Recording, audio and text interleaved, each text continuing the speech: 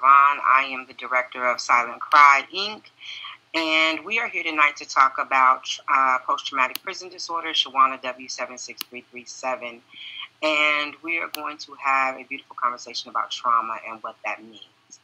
So my bill is about mass incarceration and mental health. And we're going to address mass incarceration and mental health. And what the bill looks like is asking for harm reduction of guards, of correctional officers. We realize that in this state and any other states that no correctional officers are mandated to therapy. And they are in harm reduction as well. And so we're also asking for therapy outside of the traditional norms. Everything before you get to medication. And so for a lot of people on here who are advocates like Isaac who deal in art therapy. Art therapy is one of the really big things I'm asking for in this legislation. I am asking for our holistic approaches to healing, trauma-informed therapists, life coaches, facilitators that do peace circles, and all type of alternatives. Definitely, journaling is really big because it helps people not only to release pain, but with people who are writing clemencies and different things in that manner. So I'm asking for everything before we get to medication. We're clear that prison is a big business for big brand medications, Pfizer and all these companies. And how can we create healing? My hashtag is you gotta birth pain like birthing a baby with no anesthetic. It's just something you have to go through. And so I believe that this bill will allow healing. It will reduce recidivism. It'll allow people to come home in a better space than they left. And it will allow people to be mentally whole in their totality and learn coping mechanisms. And I believe it will reduce recidivism. I believe that guards will become better because they will be trauma informed. They will be cared for as well. And I believe that it'll make an institution, though not a good place to be, a better place to be, because people will be in a better mental state. And I think this is what, my bill encompasses, and it's post-incarceration as well. And what I'm really hoping for to capture in this bill is to get it put in the health index, because we talk about post-traumatic stress disorder and all the benefits that has. But coming out of incarceration, we don't have benefits to a disorder that the world doesn't recognize. And so it is time that we understand that going to prison is not a normal occurrence, and that it has residual effects, not only on us, but our families. It has residual effects on how our communities and how we interact with other people and how communities receive us. And so I feel like post-traumatic prison disorder, Shawanna W76337, is to restore not only people incarcerated and post-incarceration, but our communities. Because when we have people who do not come home well, it affects everybody. So that is what I am aiming for in this bill.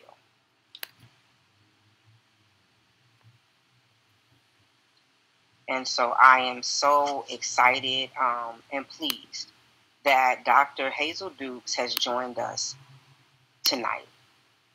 Let me tell you how I marvel at this woman, because I wrote a resolution and it was passed by the NAACP at their national convention in Detroit last summer.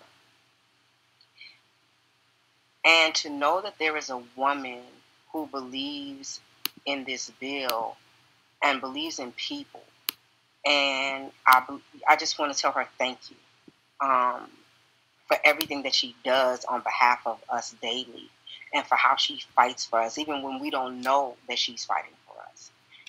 But most of all, thank you for believing in somebody that you did not know and you could not see. My gratitude for her is endless. So I want to welcome and introduce Dr. Hazel Dukes. If everybody could, wish we could all clap it up for her. This is an amazing woman.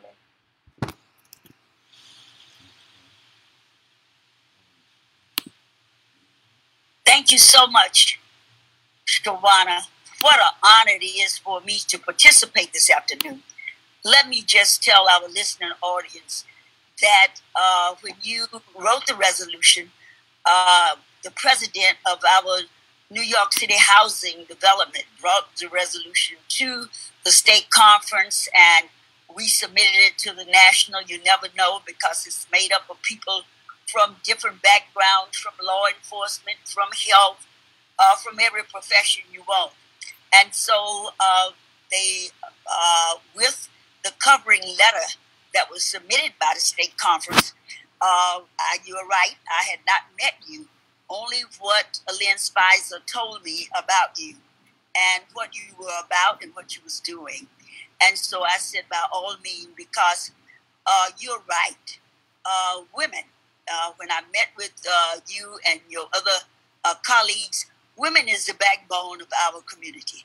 If we keep our women whole, we keep families whole. It's no in and out about it. Yes, fathers play a big part.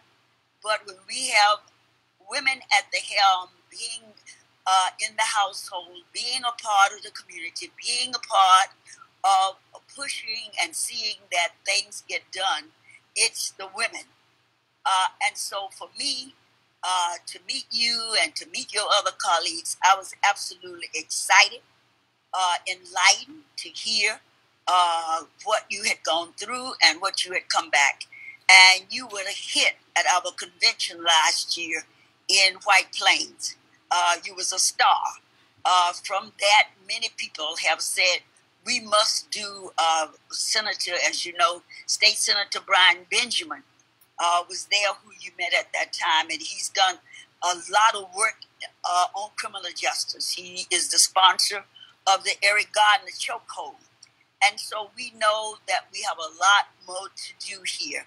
And I'm committed. The New York State NAACP, the national NAACP, is committed to look at reforming the criminal justice system from the bottom up. You're right. We have to make sure that our guards who deal with this day in and day out, we have to make sure that they are whole. They are women too, as well as men. And so you're right. If we want our communities to become whole, we have to look at traumatic stress from every angle. You just can't look at it from certain angles. And so I'm here today to make a full commitment to you and to the listeners, to the health professionals, to your research team, that as you research and get data, please share it with us as we continue to work in this state with the criminal justice. Yes, we made some strides, but we know there's a lot more work we have to do. And with our legislators, we must get this done to make our continue to make sure that our community is whole. And how do we do that? Health must be a big part of this, and it must be front and center of our agenda. And so we have a health component along with our criminal justice component, the 5 strategic plans that we work on, civic engagement, voting, census. Just got off a phone call about the census. We hope that our listeners who have not participated in filling out the census, that you do that. Because all of this take budgets. All of this that we're talking about, that we want done, take budgets. And so we need budgets at the federal level, the state level, the city level, the county levels, and every step of the government. So we must participate. We must fill out the census. It's only 10 minutes, 3 minutes. You can do it by phone or whatever. You have many people that have not heard about the program, have not met Shawanna, Vaughn, and the other women, but when they meet them and hear their stories and see them as our sisters, they are willing to be a part of the push, the legislation that we are looking forward to. Mm-hmm. And I tell you that we can get this done if we all come together from every sphere of our profession, teachers, guidance counselors, nurses. All of us must work together to make sure that our communities are whole, and especially those who return home to our community. We need them. They are mothers, they are aunts, they are grandmothers, and we need that for our children, for us as a community to grow and be prosperous and be productive. So I'm here to lend my support, whatever I can do, and I'm sure that the panel, I looked at the persons who are going to be in the panel discussion, I'm sure it's going to be fruitful, and all of us will learn and go forward together. Thank you so much for inviting me to give my thoughts on this and to give more encouragement, and more than encouragement, to be an advocate for this great work that you're doing. Thank you so much.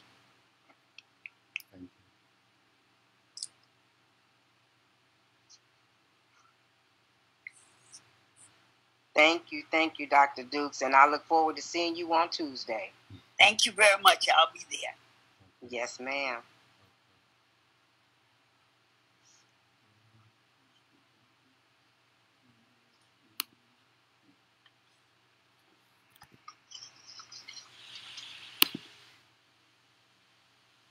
So hi everyone, I'm Lauren Hagani, and I'm the Director of Research and Social Impact at the Confined Arts. And thank you so much for tuning in to our second Post-Traumatic Prison Disorder Town Hall.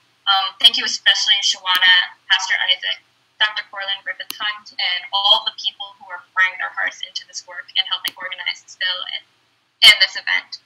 You are all such an inspiration, and we are really incredibly lucky to have people as compassionate, intelligent, and dedicated to justice as you are, especially during these difficult yet transformative times. So tonight we are fortunate to have a panel of people who can lend wisdom from their personal experiences and professional work on the importance of trauma-informed justice. And I'm very eager to hear their insights and stories, but first I want to give a brief overview of the science of trauma and why it's so important that we discuss it today. So I recently listened to a TED Talk from a woman named Tabitha Mamiri Kaguri, who grew up in Uganda as a refugee. She discussed how she and generations of women in her family before her suffered from physical and sexual abuse that they never shared with anyone, including their own family and children. She described how it was expected that they bear their suffering in silence, because showing their wounds to the world would mean not only recognizing their own hurt, but bearing the stigma of being seen as damaged. During her talk, Tabitha shared a phrase that stuck with me. She said, "Trauma not transformed is trauma transferred." She described this passing of trauma as a relay race. Unless something is done to disrupt how the game is played, the baton will keep getting passed from one person to the next.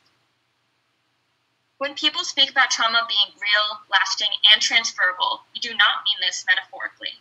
Trauma is physiological. It alters how our brains are wired, the ability of our immune systems to fight diseases, our hormonal responses, even how our DNA is read and transcribed. In fact, severe childhood trauma dramatically increases the risk for 7 out of the 10 leading causes of death in the United States. People who suffer from severe childhood trauma have triple the lifetime risk of heart disease and lung cancer, and suffer from a 20-year difference in life expectancy. The trauma I'm talking about here is not trauma that comes from failing a test or falling off of a swing. Adversity is a natural part of life that we all have to bear at one point or another. The trauma we are discussing today refers to threats that are so damaging and pervasive that they become woven into the fabric of how we think, how we behave, and how our bodies function. People commonly mistake current psychological pain as being reflective of issues in one's current life, but research overwhelmingly demonstrates how adverse childhood experiences, or ACEs, severely impact people's long-term mental and physical health. During the first study on ACEs, researchers asked over 17,000 adults questions about their exposure to childhood trauma, and then correlated these experiences to health outcomes. What the researchers found was striking. 67% of the population had at least one ACE, and over 12%, or 1 in 8 people, had 4 or more adverse childhood experiences. There is also a dose-response relationship between ACEs and health, meaning the higher your ACE score, the worse your health outcomes. It's easy to be inclined to write these poor health outcomes off to bad behavior. You might think if someone has had a rough childhood, then they are more likely to smoke, do drugs, or do things that would hurt their health, so this isn't so surprising. But this focus on behavior as the mechanism for the problem, rather than engaging with the invisible emotional wounds the trauma has produced, is exactly the problem that we are here to discuss today. Trauma goes deeper than what can be seen from behavior. In fact, even people with high ACE scores who do not engage in risky behaviors still suffer from health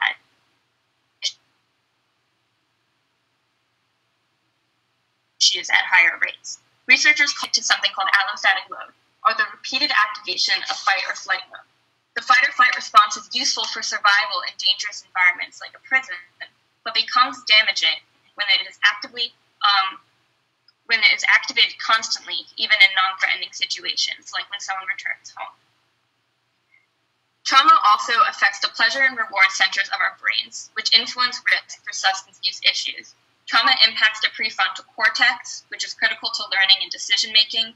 Trauma can be seen in MRI scans from the amygdala, the brain's fear response center, which impacts people's risk of engaging in high-risk behavior. And trauma can also be seen in our genomes, not only in the generation that directly experienced the trauma, but in their children and in their children's children. This demonstrates very literally how the baton of trauma can be passed through generations, contributing to keeping communities in cycles of pain and oppression. None of this can be separated from ethnicity and race. And Black and Hispanic children are more likely to have experienced adverse childhood experiences than any other group. And in this way, trauma is not only woven into people's bodies, but into the fabric of how society functions. Trauma spreads within communities and is reproduced through systems of oppression that may take different forms, but serve to reproduce the damages of generations prior. Here again, we see that unless something is done to disrupt the relay rates of silent suffering, punishing pain, and deep-rooted discrimination, the baton of trauma will keep getting passed on within families, communities, and generations. This is why it's so important that we are here today to discuss why all people must carry an understanding of what trauma is to all of their work, relationships, and experiences in order to disrupt cycles of suffering and silence and create communities of healing. So now I'm going to pass it over to Pastor Isaac Scott, who will kick off the panel with some introductions and questions. Thank you.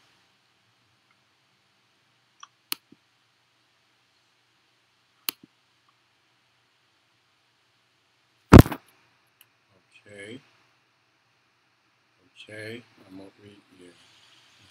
Okay, we good. Peace and blessings, everybody. Peace and blessings, peace and blessings, peace and blessings. I just want to say thank you so much for everybody, to everybody who is here right now. You know, those who will listen to this later, who will chime on in the middle of the conversation. I just want to bless your heart right now. Thank you for taking the time to listen tonight, because what we're going to go into today is important, and it's a lot more important than even the title could suggest. You know, we're talking about community trauma, collective trauma, you know, that trauma which is not so readily seen, you know, as some of the panelists will let us know. So I'm going to just put up a screen really quick of our first group of panelists. And I'm going to, before I do that, I see that we have a lot of folks streaming, and I just wanted to ask you all, please put in the chat, let us know where you're streaming from. Let us know the city and the state you're streaming from. We want to do a little research here. We want to see who's listening tonight. We want to be able to sort of measure how much of a reach we're having with these discussions. So if you could just let us know where you're calling in from, city or state, that would be dope. Appreciate it. I'm going to switch the screen right now and introduce our first group of panelists. And I'm going to ask everybody else who's on the call line with me to just turn up their monitor if they're not on the first discussion.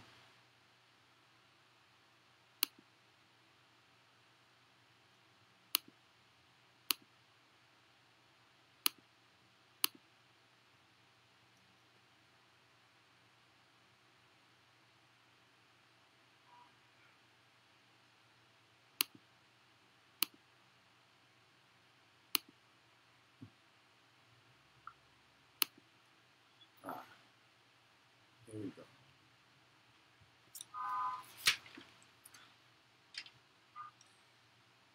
So I'm going to introduce the first group of people. I'm going to state that Mr. Coley is not able to join us this evening. His health has been not too well, so I'm just going to ask that everyone on the line just lift him up in prayer right now, whatever it is that you do, but just let's send some love and healing towards his way and a speedy recovery. Amen. Just sending some love over to him in acknowledgement of the great work that he's done as a youth ambassador, working with Out of the Ashes. If you just read his bio, it was amazing. The brother's amazing. I would definitely encourage everyone to look up Mr. Coley Harris from Out of the Ashes, which is a Delaware program, and learn more about the work he's doing and support that work, because that work is important. The first panel that we're going to have is on, thank you guys for leaving those. I see we got Queens here, we got San Francisco, we got Lenore, North Carolina. Thanks, guys. Keep putting in those cities and states. Let us know where you're listening from. The first panel discussion is going to answer this question. What does it mean to experience trauma, and why is it important that educators, doctors, correctional workers, families, and all people consider trauma in their lives, relationships, and work? And to help us flush this question out, seems like we got a lot of questions. We got questions for the panelists, and we have a question that sums up what the panelists will talk about. And it seems like that's a good place to start, with a lot of questions. So our first speaker I want to introduce is Tanita Hopkins, who's the Community Engagement Manager at the Secaucus Foundation. If we could just snap it up, give it up for her right now. I want to give it up for my brother Corey Green, who's the co-founder of HOLLA, a Healing Justice organizer. Can we give it up for Corey right now? I want to give it up for my man Dr. Robert Fullylove, Bob Fullylove, Professor of Socio-Medical Sciences at the Columbia University Medical Center, Associate Dean of Community and Minority Affairs. Can we give it up for Bob right now? Super happy about all of you guys. This is dope.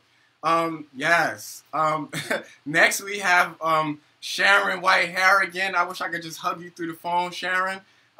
Sharon is the Women's Community Justice Association as Executive Director, and she's the co-convener of the Justice for Women Task Force, and you'll learn all about what she's doing soon. And last but not least, I want to introduce Ayula Mitchell, who is a healer, facilitator, and a life coach. Can we snap it up for Ayula, Sharon, Bob, Corey, and Tonita right now? Yeah, this is love. Super happy about this. To make this easier for everybody, since I put this picture up, I said everybody, I really just mean for me. As I transition in this discussion, I want to, I'm just going to keep it on speaker view, if you will. So you won't see the whole gallery, you'll just see the speaker talking. I feel like that'll just keep it simple for everybody. So I'm gonna swing my first question over to you, Ayula. My question to you first is, so just a little background. It made me laugh because when I read your titles, healer, facilitator, life coach, it sounded real familiar, and it sounded like you should really be called a pastor or a minister, as those positions are positions of service. So I was really touched by your titles and how you describe yourself. But without sharing anything identifying, can you tell us what are the biggest areas of individual trauma you see with the people that you work with, that you coach? Thank you, Pastor Isaac. And you're right. You read it right. I'm actually an evangelist. I don't usually use that title, but that's a fact. the biggest thing that I see with the people I work with, just to give a little bit of background, I am in California. I don't know if I'm the only one out here representing for the West Coast. And the majority of work that I do is behind the walls in the county jail, as well as in the prisons here in California, working with those that are incarcerated and those that have come home. And one of the ways that I like to describe the work that I do is helping people to understand and heal from the trauma before prison, the trauma in prison, and the trauma of prison.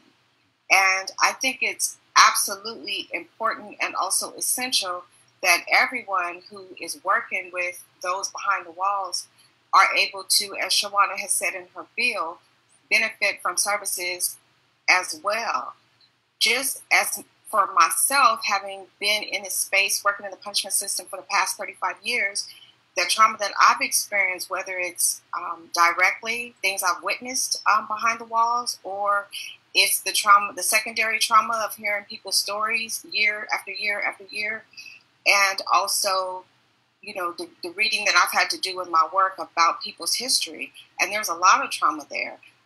And those that work directly with those behind the walls and those coming home, they need support too. And one of the things that I made a note of is family members. Everybody needs healing. Everybody has been traumatized in one way or another. And if you are Black or brown in America, you have a whole different level of trauma. We literally have trauma in our DNA. Literally, we have trauma in our DNA. That's real powerful right there. That's real powerful. I'm going to swing my next question over to Corey. I was thinking about, my brother, all of the work that I did with you all in the past, and helping to promote the Healing Justice Movement album.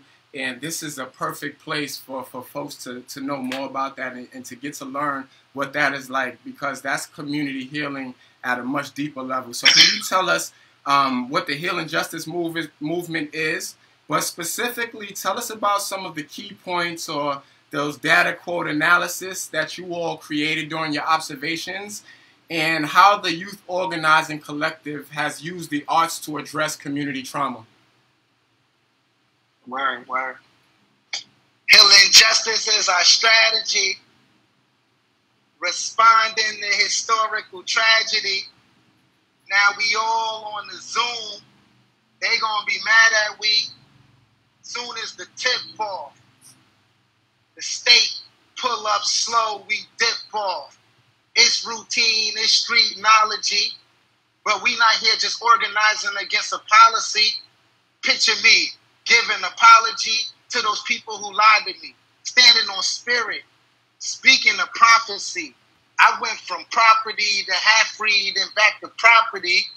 Shit is like Monopoly, and it used to be all about the cheddar. Now it's how our lives link all together. We sit in circles and make it better, collectively hurting together. It's old pain. It's new pain.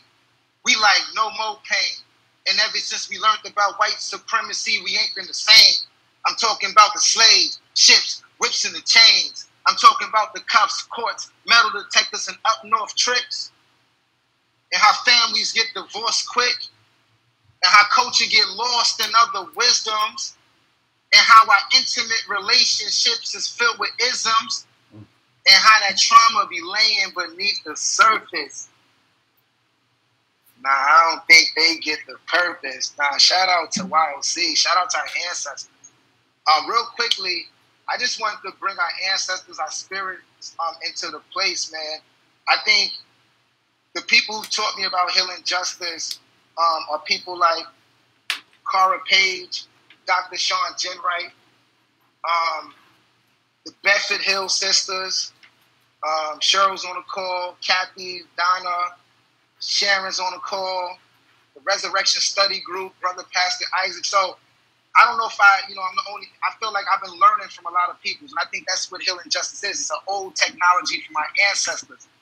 from our experiences, from both the beauty of our experiences and the pain of our experiences, and turning the pain, going into the pain and finding the wisdom in the pain, and finding the lesson in the pain, and be able to turn that lesson into community organizing, into relationship building with younger people, with older people.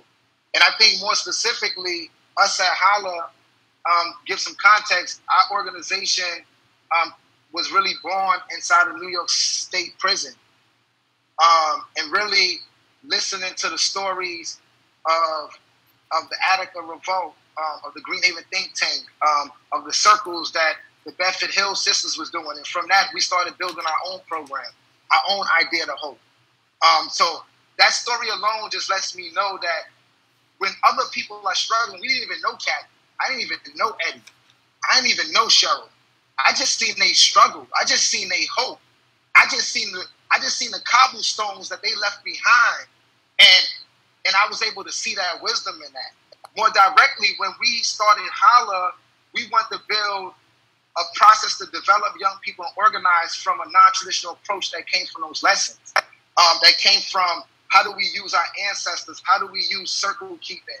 How do we remember our connection to the land, to water, to other relatives like plants, and to animals? And how do we struggle when we see where we're disconnected of those things? So Healing Justice is a lot about transformation and self-reflection. Because I was born as a dude in the hood. And one of the things I learned about Healing Justice, like part of the way that I've been hurt as a dude growing up in the hood is that like some women, some trans people, even my elder people when I was young, like I didn't really respect their humanity. I didn't even understand what their humanity was because of the conditions and the socialization I was getting in my hood taught me that a certain kind of like humanity was okay to live. And as I became getting these cobblestones, I had to go reflect. It led me to reflecting, to going back into some of those wounds to figure out who I was. And then I got to ask myself, what you do with that? What you going to do with that? So I think at the spirit of Healing Justice, it's a deep, deep question to yourself about who are you? Who's your ancestors? How is justice? How is intersectionality? How is the world shaped around you? Who you owe justice to? Who you willing to journey with? What are you committed to?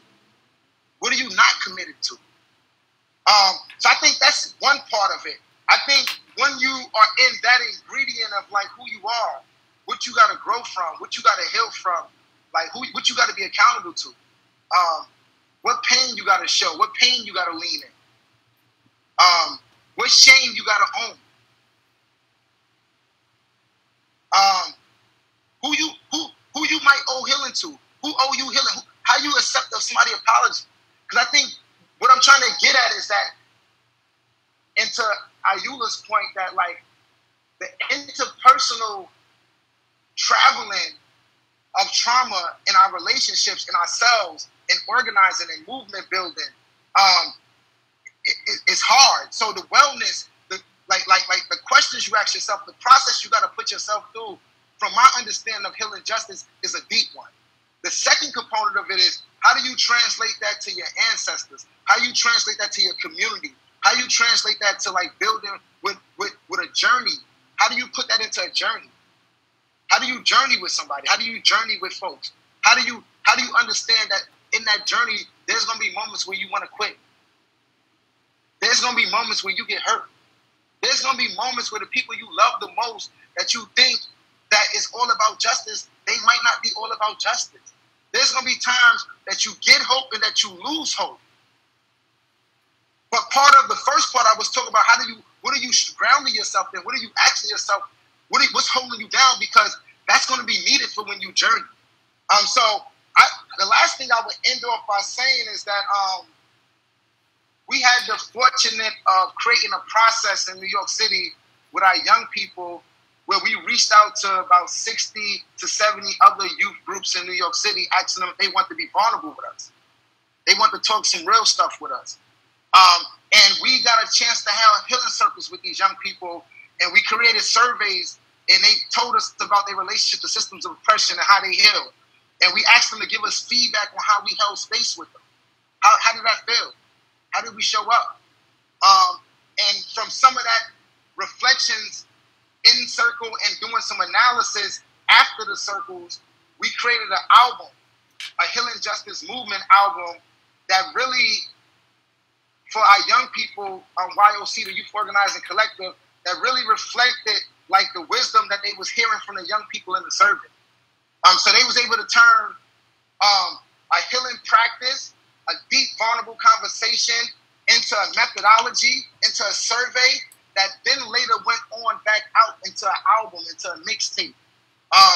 And that's another way what I mean about journeying, that the knowledge doesn't stop, that it must keeps moving. And that mixtape is now on track to help us think about next steps with organizing. Yeah. Yeah. Thank you very much, my brother. I appreciate what you said about accountability, because me and Shawanna was talking earlier, and we were talking about the gun violence and all of that going on. And I won't spend much time on that now, but we were talking about how do we hold people accountable but not hand them over to a justice system that will literally hang them. You know, what is that method of accountability? So I appreciate when you said, who do you owe justice to? It's not just who do we owe, who do you personally owe justice to? You know, who do you need to seek some forgiveness from? Some healing needs to happen. So I appreciate you for saying that, big bro. I'm gonna switch. I'm gonna go over to you next, Sharon. We do understand that there are different experiences across gender, and I'm thinking about the Women's Community Justice Association as a broad group, as a broad-based group of women with lived experiences within the criminal justice system, whose mission is to help transform the NYC justice system for women. Can you tell us a little bit about the trauma that you've seen in the lives of women that experience incarceration, and how does the experience of incarceration shape in their lives? For example, like during those reentry phases and during that recidivism process. And that, yes. I'll go from there. I know that's a lot, but I know you got it. Okay, hi. Thank you, Pastor Isaac. It is definitely an honor to be here. And I just want to say to Shawanna that, and Silent Cry, you know, what awesome work that you're doing. And I'm just honored to be here to help support you in this. And so to everybody else, hello, good evening. The Women's Community Justice Association, we work with all women. And so, especially in and out of the criminal justice system, trauma, you know, just doesn't start within the prison, as the beautiful woman said. I think it's Iola. It starts prior to that. Over 95% of women are traumatized way before they even get to the prison system. And so, you know, what happens is that it becomes this compounded trauma. Then if you're from the Black and the brown communities, we know that it's historical, it's generational, it's ancestral, it's all of these things. So once you move through the system, now it's by the time you move through the prison system and come out into reentry, it's packaged. It's packaged trauma, you know, and women face trauma in many different forms, whether it's childhood abuse, you know, domestic violence.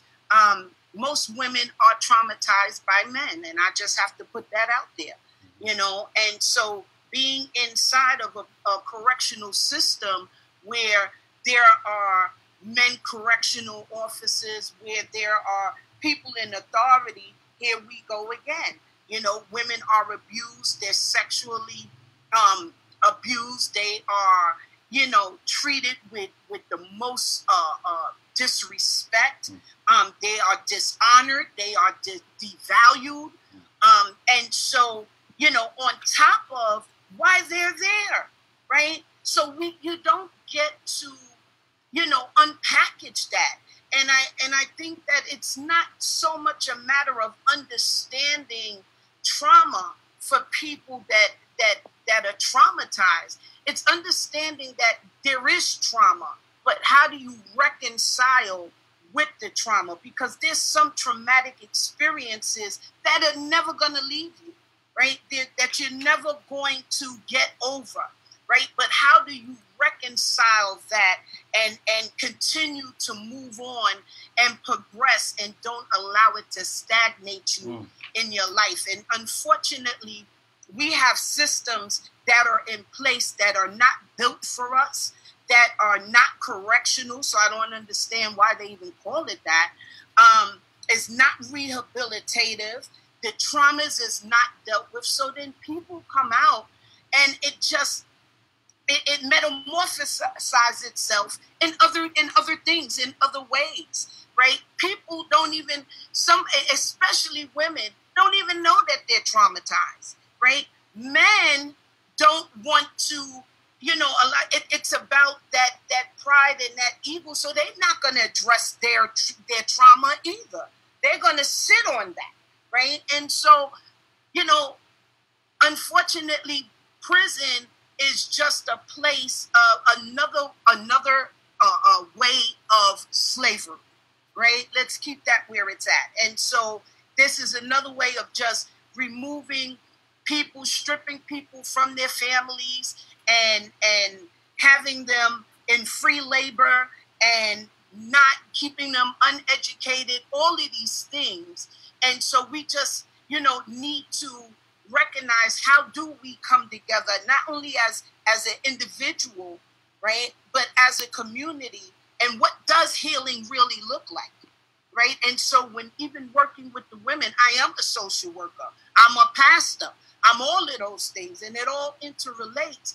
And what does healing look like? Healing looks different for every individual because everybody's inch is measured differently, right? It's measured differently. And so, it's getting people to understand, how do I move past what has happened? And that's very hard when you have packaged trauma, because you have to then strip away the different layers that have been compounded, right? From family, from childhood, from all of the things that, you might have been hurt, grief, broken relationships, all of these things, raised in a single, watching your parents on drugs, whatever that is, and, I am, a woman who is on both ends of the spectrum because I am formerly incarcerated. I did 11 years, but I'm also now on that end where now that I gathered this information, that I'm able to help, other women that are coming out, because I am a woman's advocate, that are coming out. And it's not easy. It's not easy. It's something that every individual has to be able to come to terms with and say, I have these traumatic experiences and I need to start unpacking them, even if it means that, I have to go through this. We can't go around it anymore, right? We no longer need, can allow people to keep knees on our neck, right? This is trauma. This is trauma. And the prison system is just another way of doing that. And in order for us to get to that healing part, we need to call it what it is. We need to say what it is. We need to be able to acknowledge what it is, right? In order for us to start now laying those bricks to the road of healing. Preach, Pastor. Come on now. All right. Come on now. You said something. How do you reconcile trauma? How do you make sense of it in your life? How do you not let it stagnate you? And how do you use that energy or that passion or that pain to drive you in a positive direction? How do you reconcile trauma? Thank you for saying that. You said something else, packaged trauma. That reminds me of the first discussion when we had Dr. Hunt here, who said, listen, folks don't just get trauma from incarceration, they come in with trauma. And you said the same thing, so I appreciate your words. And just in lines of that packaged trauma, I want to go over to you, Bob, because I'm thinking about a few years ago when I participated in some work that you was doing at the Mailman School of Public Health. And it was around post-traumatic stress for people who were formerly incarcerated. At the moment, you know, I have been home about 2 years, and I was very, very appreciative of, you know, that group of people to be able to share what I have been through and just know that there was a group of people that understood. And that's probably one of the things that has helped my own mental health and being around the people who know what I've been through, right? Because I can heal in those spaces. But I was hoping that my question to you, I was hoping you could tell us a little bit about, this is not in what I wrote to you, but I also do hope that you can tell us a little bit about that work that you was doing at that time and any findings you might have had. But also, how should we understand post-traumatic prison disorder as a public health issue, one that affects us all? And how do you imagine a supportive, trauma-informed environment?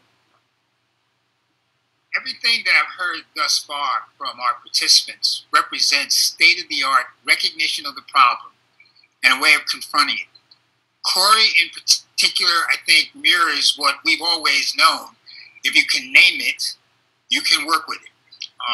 Everything about identity. What part of who I am was shaped by experiences that are so painful, I might not even have language to describe it. What do I avoid as a result of processes that I don't quite understand but lead me to do this as opposed to that? Naming it, being able to describe what part of your life informed who you are now because of the trauma that you experienced back then, that's what we know is where we're headed. Part of what I have been doing with a variety of other folk who are interested in this as a piece of science is to say we all know it exists. We're not trying to prove whether or not there is such a thing as trauma during and after prison. That's obvious. The big issue is, how do we understand it? How varied is it? If it is different for each individual, is there some structure to it? Are there common elements to it? What I know from the work that I've done with Mindy Polillo, who is probably the leading African-American social psychiatrist in the United States, is to really understand with her 400 years of inequality movement last year, that we are in a world that structures trauma every day from slavery on. We are constantly reminded of our second-class citizenship. We are constantly reminded how much less we are. We are constantly reminded of how, for whatever reason, we don't measure up. Those are lessons that we are taught every single day. They are part of our socialization. They're part of our acculturation. We have to unlearn those things frequently to free ourselves. And basically what we're doing is saying we've now gotten a better focus on it. We can describe it in better terms. There's a science to this. And where there's a science to this, I know that ultimately there can be something that looks like, if not a cure, at least a treatment. Most important part of the experience I had with Mindy in the 1990s when we were working at Lincoln Hospital's substance abuse program in the South Bronx with Michael Smith was working with large numbers of folk, women, who were addicted to crack cocaine largely because of traumatic experiences that they'd suffered in the course of their childhood. Their addiction to crack wasn't because they were seeking thrills. They were addicted because they were trying to medicate a condition that they didn't know how to name, but which was obviously driving them and their behavior to points of self-destruction. Childhood abuse that happens when you're 4 or 5, you have no language for that. You don't know how to describe that. And what you're often told is, don't you dare say another word about it. As soon as women were able to name that that's what had happened to them, as soon as they were able to see the connection between their addictive disorder on the one hand and the trauma that drove them to it, the issue of recovery becomes that much easier. I want to use that as a template for all the other expressions of behavior that come out of trauma, specifically trauma that occurs because of incarceration, and think that there, too, there's a real possibility for something that looks like healing. Now that we've named it, now that we can talk about it, now that we know it's something that's driving so much of what we're seeing in our streets, from senseless shootings and killings to just all-around behavior that we don't quite understand. Now that we know that so much of it comes from that, I think there's real hope that we can experience something like recovery. But there is one point that I think it's important for me to add before I end. We haven't said anything about COVID-19. I think all of us who have people on the inside are really clear that the trauma that's occurring there, where you can't talk to anybody, you're not really clear whether people have your health and your best interests at heart, there is massive trauma that's going on every day in almost every correctional facility I know about, literally because of the mismanagement of this pandemic. So we're talking about trauma right now as a sort of a constant in the work that we all do. Are we all clear it's going to get a lot worse? That at some point in time when the smoke clears, people are going to look around and go, oh my God, what happened? I teach, as many of you know, in 6 prisons in upstate New York as part of the Barred Prison Initiative. I haven't been in one of my classrooms there since March 9th, but I hear word that in some of the facilities in upstate New York, it's bad. I'm a Louisiana boy. I understand that a whole bunch of the joints down there are even worse. I just think that part of what we're doing here is not only getting a handle on the nature of this issue and how we should be talking about it and handling it, I think it's also a moment to say that we should be preparing for the future, because there is going to have to be some recovery post-COVID-19. It is going to be ugly, and the more prepared we are for it, the more we're able to say, this is a trauma.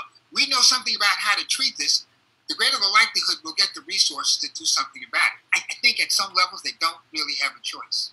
Let me stop there. Thank you so much, Bob. Thank you so much. You said, how do we understand trauma? What is its forms? What are its forms? And once we can make a science out of it, you know, then we can at least find some sort of, I don't want to use the word cure, but some sort of remedy.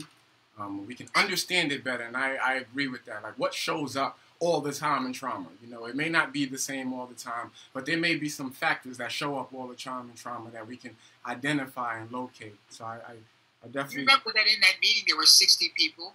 There were 60 different stories about, here's what happened to me when I got out. And it all had a common theme, something that you did on the inside to adjust, to make sense of what was going on. It's something that you carried on the outside. But on the outside, it's no longer productive. You're not inside anymore. You don't have to be doing that. And people wanted to get rid of it. In a lot of instances, it was really annoying, you know, having to only sit in a subway car when there wasn't anybody right next to you. I mean, all the things that people know come from what happened to them on the inside. What we're trying to do is say, from that variety, is there a common core, a set of common elements? Because that's the moment when people start to figure out, okay, now I know how to name it. Here's how I began to deal with it. Let me stop there. My brother, this is beautiful. This is beautiful. I'm coming your way, Tanita. Often when people talk about those who have experience with the criminal legal system, there is a tendency to locate the problem within the individual. How does an understanding of trauma help us to see the bigger picture and locate the problems within the systems? So thank you, Pastor Isaac and Shawanna, for having me on. What I would say is, if we understand trauma from a place of a professional place and from a mother who has sons who've been incarcerated, is that we will actually start looking at the fact that trauma is not restricted to those who are incarcerated and those who are formerly incarcerated. Trauma has happened to all of us. And once we start recognizing the trauma that we've actually been through ourselves, then maybe we could create that safe place for individuals to feel comfortable to talk about what they've gone through. Where Bob just mentioned something that was really key. I have a son who has actually been released in November, and he's been going on to meth. And I asked him, at first I was like, you're just doing the same thing, because I was listening to everybody else say that's what he's doing. He's institutionalized. Not recognizing that the fact that this child was brought up in a home where there was domestic violence, there was an absentee father, there was a lot of things that he experienced as a young boy that probably impacted him.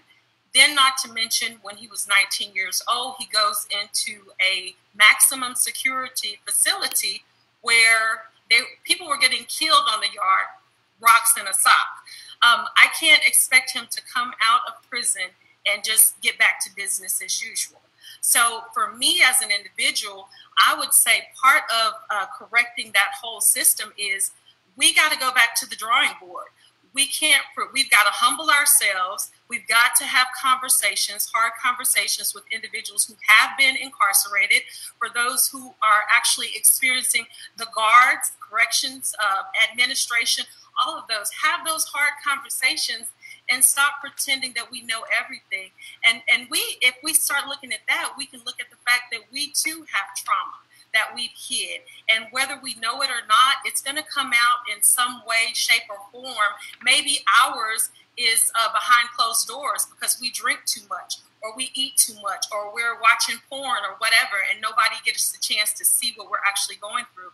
But as far as those, when we're working with individuals and we really want to be committed to their success, we're going to have to be open to finding out what they really need.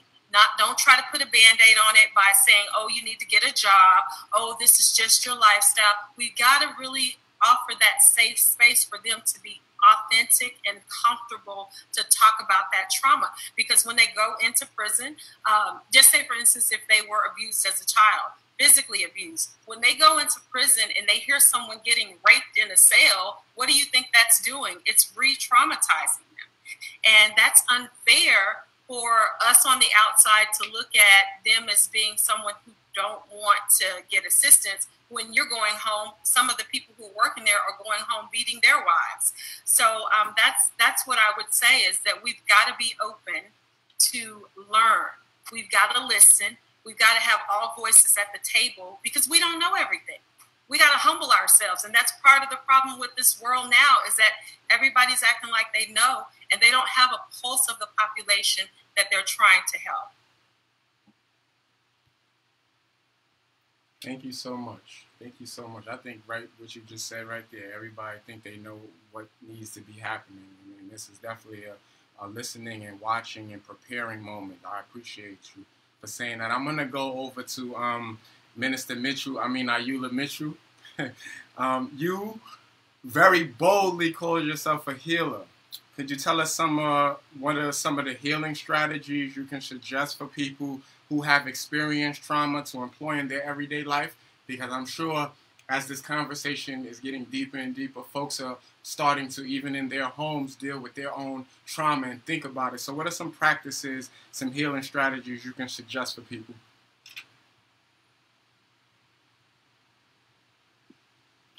One of the things my brother Corey said, he mentioned who you're going to journey with, and who you're going to heal with is a very important part of healing. Some things that we can do individually is journaling, a lot of writing. Trauma lives in our body, and the more that we can get it out, the more we're able to heal. And I do a tremendous amount of writing, and I jokingly say I write because it's cheaper than therapy, but it's true. And so one way of healing is to get all of the trauma, well, not all of it literally out of your body, but you can release some of that trauma, those feelings, those emotions, things that come up by journaling. Also, finding community. And I'm not suggesting that that's easy, but if you desire to build community or to be in community that's safe, where you can really explore your healing, where you can really talk about your trauma, where you can be free to be you, to be your authentic self, your broken self, your raggedy self, I'm talking about myself right now, then it's part of your healing process. And, unfortunately, we can say therapy, but I know from my family's experience, finding a therapist who was quote unquote qualified to deal with our level of trauma, of loss, of harm, was really, really difficult. So therapy in a non-traditional sense, we sit in circles, and I love, shout out YOC in that album. If you haven't heard it, it's very healing. It's cathartic. We sit in circles where we're able to heal because we're in a safe space with people who have similar traumas that we do, and we're able to talk about it. So writing, journaling, talking about it. Some people do exercise. I don't do exercise, but they, find. I know my daughter runs. She said running clears her head, and so there are many different ways that you can do many different things that you can do individually. But there's also something about being in a collective space. I spend a lot of time when I'm out there with Holland, with Corey. I have a community out there. I have a community here where you just have to find people, build community where you can just really let it all out, and it's safe. You're not going to be judged. You're not going to be given unsolicited advice. You're not going to be told, I know how you feel. Those are some of the things that help. And when I say I'm a healer, I'm in the process, which is ongoing, of doing my own personal work of healing, but I facilitate other people's healing. I provide a safe space for people to talk to me about whatever it is that they want to talk, and the skill set of digging a little bit deeper, and what I like to say is being challenging without being confrontational, because it's so many layers to our trauma, and it's so many things that people need to talk about where they can feel safe and they can feel comfortable and they don't feel judged. And so that's the work that I do. And unfortunately, I was listening to people and all these wonderful organizations that people are a part of. And people ask me, what's your organization? What are you a part of? And I'm like, it's me and Jesus. And that's the healing work that I do. And it's not even work, it's ministry. I know that this is what God has called me to do. And so this is what I do. And it was through the trauma and tragedy that my family experienced that I came into this space. Thank you so much, Ayula. You said challenging. How do we be challenging without being confrontational? And it reminds me of when the Lord says that we should be as wise as a serpent and as harmless as a dove, right? So I definitely appreciate those words. I want to go over to another one of our healing facilitators, Corey. I'm coming back to you, big brother.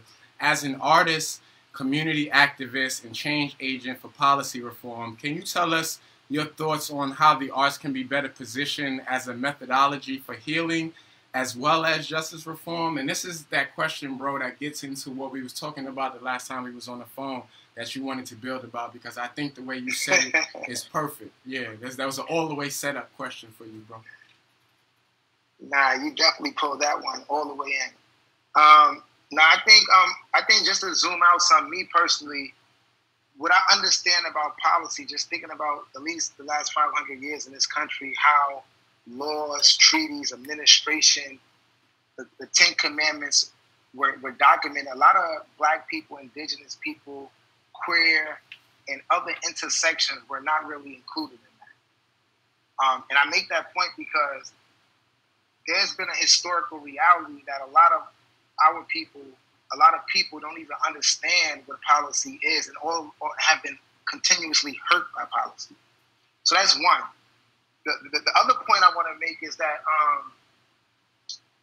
I think at the creation of policy, like when it became the 10 Commandments and it became structured as treaties to push Native people west, part of it was writing down some cognitive words to kill ancestors and kill spirits and kill indigenous wisdom, and replace indigenous wisdom with documents and laws and administration, and have administration alone be the structure that facilitate society. So I say also to say that from what I'm learning today is that to heal, to change things, it definitely needs a spiritual component to it. It definitely needs a rhythm of energy in it.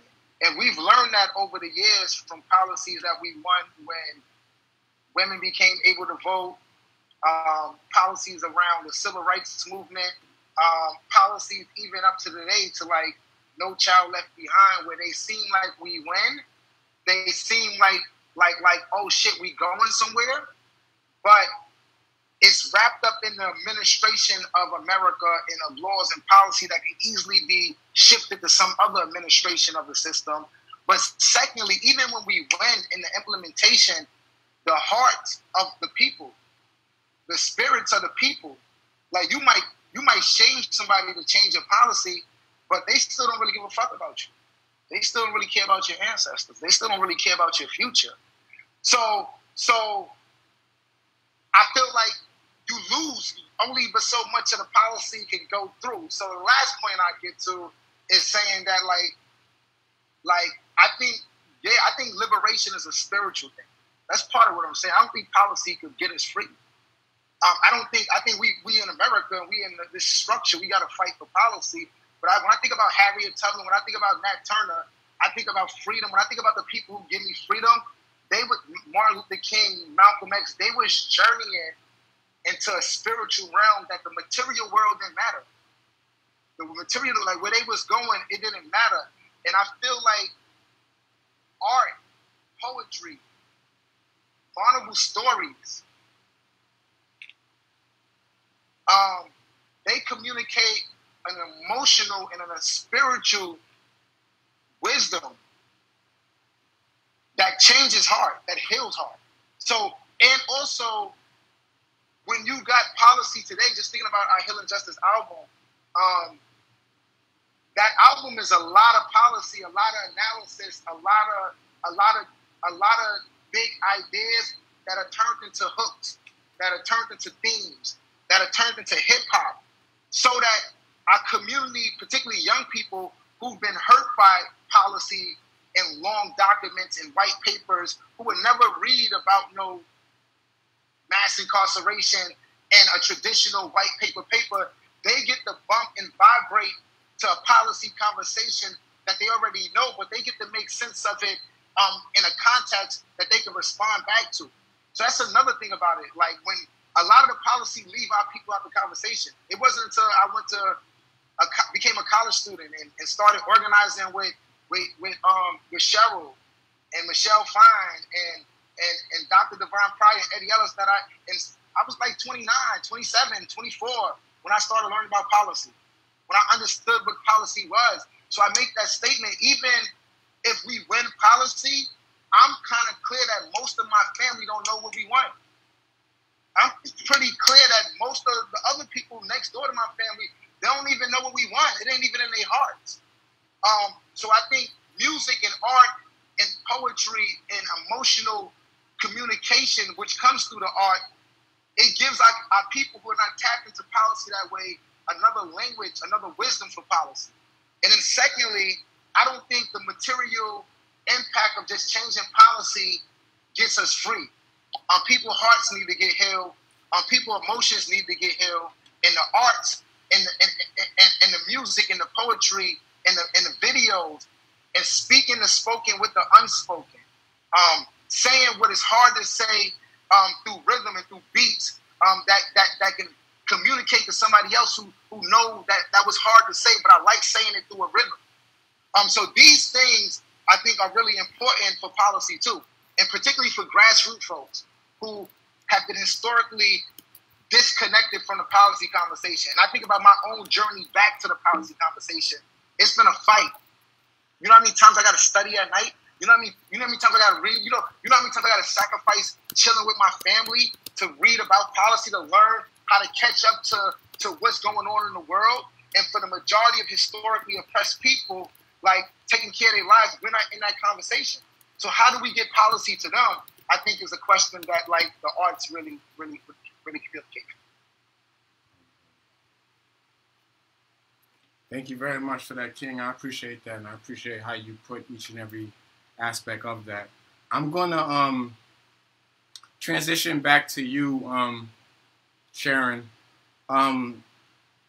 As we all have learned from yourself and other women leaders like Cheryl, who we're here from, Kathy, and all of the, like, I appreciate you, Corey, for mentioning all of them because they've been just as important in my life and helping shape, you know, how I advocate. So I definitely appreciate the women leadership that I've been able to sit under. And then I have a woman pastor.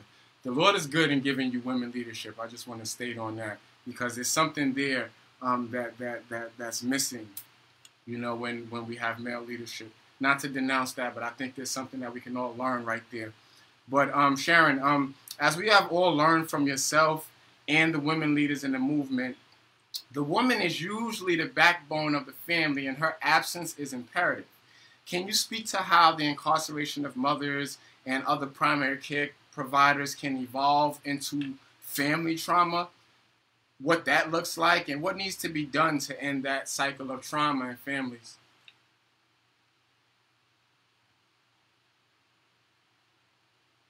Yeah, that's a loaded question. Yeah, it was fully loaded. Yes, absolutely. So take your time. Repeat that first part of the question. Yeah. The first part is, can you speak to how incarceration of mothers and other primary care providers can evolve into family trauma? Well, it's been said, I think Dr. Hazel Dukes, said it best, that the women are the heart and the pulse of the community, of the family. Unfortunately, men are no longer that. Back, years ago, or historically looking, yes, men were looked at as the head of the household. If you want to go biblically and spiritually, men should be the head of the household. But the reality is that that's not the case. It's the women that are carrying the family. It's the women that are caregivers. If you go to a men's prison and go into the visiting room, it's women that you see. If you go into a woman's prison, it's women that you see. And so by stripping a mother away from the family, whether it's her children, whether it's her parents, her siblings, because we as nurturers and caregivers, we take care of our parents, we take care of our siblings, we feed the community. And so the trauma is again compounded on top of trauma, because we come to the table traumatized, right? So once you strip away and a mother from the family, and naturally, what does that do? That traumatizes the children, right? That traumatizes the parents. No parent want to see their daughter or their child, and not excluding men, but talking about women, in prison or locked up. It starts to dismantle. When you incarcerate a woman, you incarcerate a family. Unfortunately, when you incarcerate a man, right? Because the woman is the glue. She is the weaver. She is the person that keeps it together. So yes, and then the children. For some children, they saw their mother get arrested. Going to visit her in a prison or the jail and having to walk away and seeing that their mother still has to remain or go the opposite way. The treatment of the family, even going into the correctional facilities. What happens when there is even family members who puts all of this negative, everybody got an opinion. They want to put this negativity into, the children of family. Oh, well, she ain't never coming home, or you're going to wind up just like your mother. And so, we contribute, unfortunately, and that's a whole nother topic and workshop. Even as Black and brown families, we also contribute to our own trauma, right? But the fact is that we're already traumatized people, and it just compounds and packages itself step by step by removing the only really source of support for the children, right? For the family unit, right? For the community, and encage them, And so, trauma, there's just no one trauma, right? So when it comes to incarceration, there's just multiple traumas that happen with that. And what's the second part? Okay. The second part is more like a where do we go from here? But you answered part of it, and like what does that look like, and what needs to be done to end that cycle of trauma in the family? Truth, right? Because I think in a lot of families, right, we hide things. You know, there's secrets, and we're just as sick as our secrets, right? We don't talk about things. Oh, mommy and daddy went away to college. No, they went to prison. They went to jail. They need to understand that. And I thank God that, you know, I had that conversation with my daughter, and although she might not have quite understood what that meant, it's about standing in your truth and stop, you know, it's bad enough that for many years, right, we're talking over 400, 500 years, we have been taught and told an alternative reality, right? It's bad enough that we were taught about a Christopher Columbus that was some martyr when he wasn't, right? And all of these other people, we were taught as black and brown people about whiteness, right? And that we derive from monkeys and apes and all of it. So the reality is that we have been so harmed, right? We have been penetrated with these alternate realities, with this sickness, with these diseases of what people wanted us to know or believe or think, that we ourselves now have embraced it, right? And into our own families, even with the Christmas and the Easter Bunny and all of that stuff that don't exist, right? That's not our reality. And so it starts with truth, right? Once we're able to talk about what is really going on, what is really happening, and it may be harmful, and people might not, we know that some people can't handle the truth, but when you give it to them, they're able to process it, right? In a way that in the end, they say the truth shall set you free. That comes in more than one way, right? In more than one way. So I think that especially for us in the black and brown community, that with our families, we need to just really be open them closets, unpack them old raggedy suitcases, dig up the bones buried in the backyard, and let's have a talk. Can we just talk? Can we tell the truth, family? That's it. And once we do that, we're moving towards healing, which is a continuous thing. And I'm going to leave it at that. That's right, Pastor. Go ahead, man. I'm loving all these ministers on the phone right now. You guys are amazing. The word is heavy right now. I just want to thank you all for that. I'm going to, just in the spirit of what you were just ending with, I'm going to go to you, Tanita, and then I'm going to end with you, Bob, and then we're going to transition into our second discussion. I definitely want to continue to encourage people to leave questions. I'm seeing questions come up on the Facebook, but not on my document here. So that's a shout out to my team. Can we get some of these questions on this document so we don't miss them? I see a lot of good ones. I was able to capture some, but I can't get them all right now. Tanita, people who experience incarceration come by way of so many different backgrounds and different traumas. We know that language and representation in this country is a different experience across race and culture. Can you tell us about the Language Matters campaign that you all have just launched, as well as what shared language should we begin developing as we are reimagining the criminal legal system? This is sort of like a prelude to our next town hall. Okay, so the Securus Foundation decided to join the movement with the Language Matters campaign on June 12th. And as you know, words are powerful.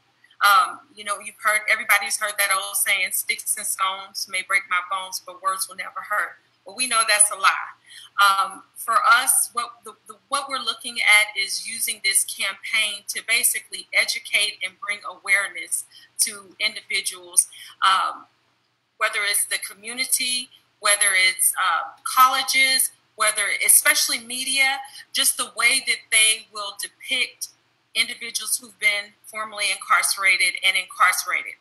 When you hear the word ex-con or convict, you hear inmate, if you hear prisoner, these terms are demeaning. So we want to be a part of the changing the narrative, so to speak, where we want to make sure that we're letting people know that these are humans. I'm not my past. If you had a past, if you were promiscuous back in the day, you wouldn't want anybody to bring that up 20 years later. We're not saying that, people, they should be, we've heard that people are saying stuff like, once you've been a criminal, always a criminal. But that shouldn't be the case. Once I've paid my debt to society, I should have the freedom and flexibility to be known as a human. We know plenty of people who are graduates. They've got their master's degrees, they're attorneys, their mothers, their fathers, their uncles, their aunts, their entrepreneurs. They're so much more than what they've been limited to by what they've been referred to. And that's what this campaign is all about, is about bringing awareness to this.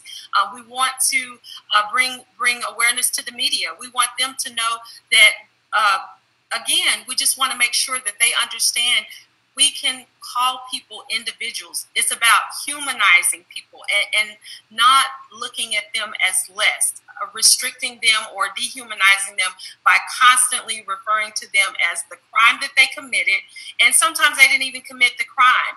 But if you refer to them as someone who is, like, say, for instance, I'll name drop right quick.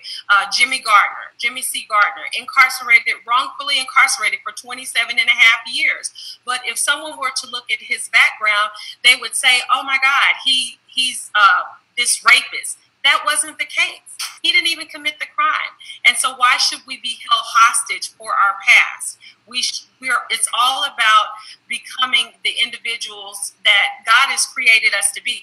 The thing that bothers me about this whole thing is with the faith-based community. I'll be honest, because as a faith-based community, we're quick to say that Jesus gives us second chance, third chance, fourth chance, fifth chance. We want this grace, we want this mercy, yet when it comes to the individuals who've been formerly incarcerated, we're not willing to do the same thing. And that's unfair. If God tells us that we're a new creation in Christ, why come these individuals don't have that same opportunity? So our campaign is basically making sure that we help to be a part of that solution, where we are bringing that awareness, and we are making sure that we tell people, instead of saying ex-con, ex-felon, how about find out what their name is? How about call them by their name? How about say, hey, Corey, how you doing? What are you doing in this? What are you doing now? That's my brother right there. How about saying, hey, Bob, what's up? Tell me everything you're talking about. It's amazing. Sharon, my sister over there, oh my God, you are amazing. How about learn their name, learn what they're doing, learn what they're bringing to society? Because one thing about it is when you start recognizing the value in an individual, what happens is then you get a chance to experience true community reform. Because now I've just actively engaged somebody who other people have thrown away, and I've given them the opportunity to bring their gifts to the table. And guess what? We need them, because they know something that the rest of the people out there trying to help these at-risk youth, they know something that the professionals don't. They know how to speak their language. And so, so I'm really passionate about it, because I don't like to be referred to as anything other than my name. And if I could tell one quick testimony, my oldest son, he was actually just celebrated his 6-year release date on Sunday. And so we had a dinner for him, excited. And my daughter-in-law, whenever she sent me a message on Mother's Day, she didn't tell me, oh, I'm so glad you raised ex-felon. He had 2 felonies, right?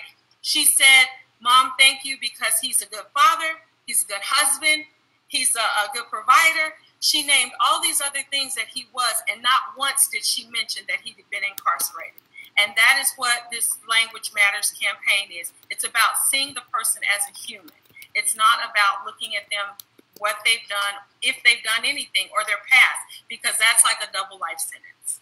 Thank you very much, Tanita. And I know that we come way over time because we still got a whole nother discussion, and I know some folks have to leave early, so I do appreciate everyone who will be able to stay on.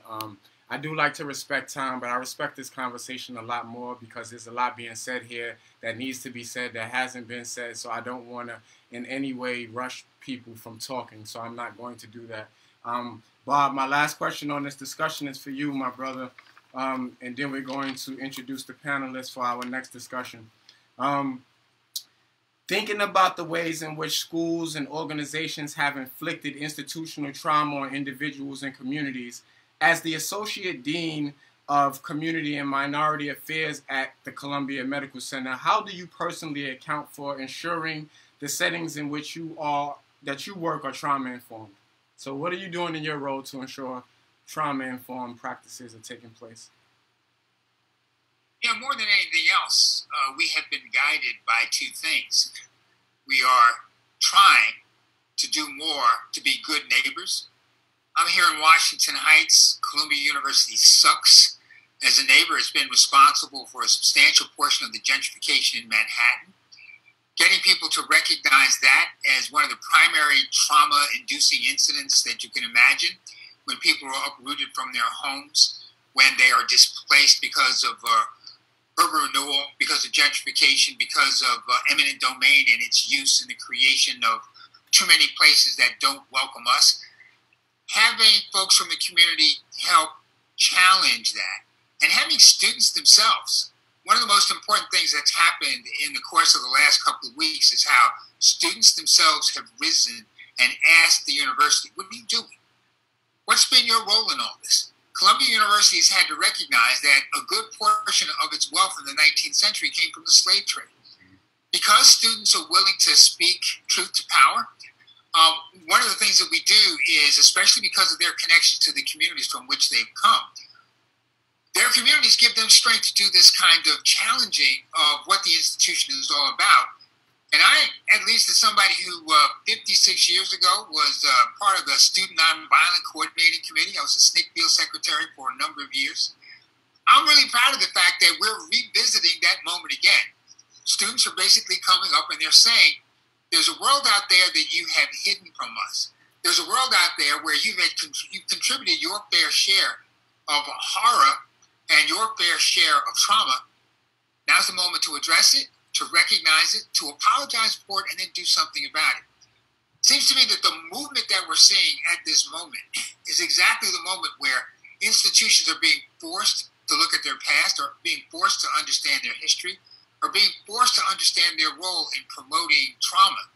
And they're now being asked to be called into question for it. And I think the fact that fora like this, where we're all, as a community voice, saying we are committed to do more than just talk about it, we really are all about challenging the status quo. It seems to me this is the thing that's probably going to do the most to drive institutional change. So I think all of us who have been here and talking about ways in which experiences that we've had informs the work that we do. In the movement, we used to say, we are yours in the struggle. We understand that we're not about finding answers. It probably won't happen in our lifetime. But what we do recognize is that as a struggle, it is ongoing. And as part of that struggle, as long as we are clear that as long as we draw breath, we are in it, we're going to be okay. Let me stop there. So I'm going to bring us back as a group. I just want to thank you all. I'm muted. I'm muted. Okay, we're all back as a group. I just want to thank each and every one of you. Could we just really quickly snap it up, clap it up for everyone who took the time on this first panel to share their wisdom, their love, and their light. I appreciate you guys so much and everything that you said. This has been so informative, and we're only halfway through. I'm going to put up a screen here, and at which time I'm going to ask that all of the speakers from our next panel just turn their monitors off, and everyone who is on the first panel, just turn your monitors off for a minute. And everyone who was able to stay for, you know, the Q&A, I appreciate you. If you can't, I totally understand it. And it's okay. I apologize again for us going over. But certain things you just can't rush. And when people are talking and giving testimony, we don't want to rush those things. So I don't want to be that person. Our second discussion will cover the question of how do we take advantage of the moment that we are in? What does trauma-informed policy, programs, and lawmaking look like?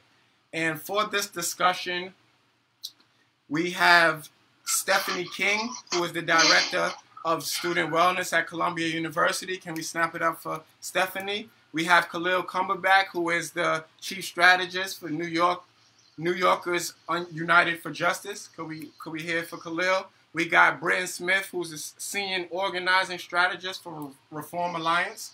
Can we give it up for Britton? Can we give it up for Lauren Washington, who's co-founder of Anti-Bullying Crusades organization?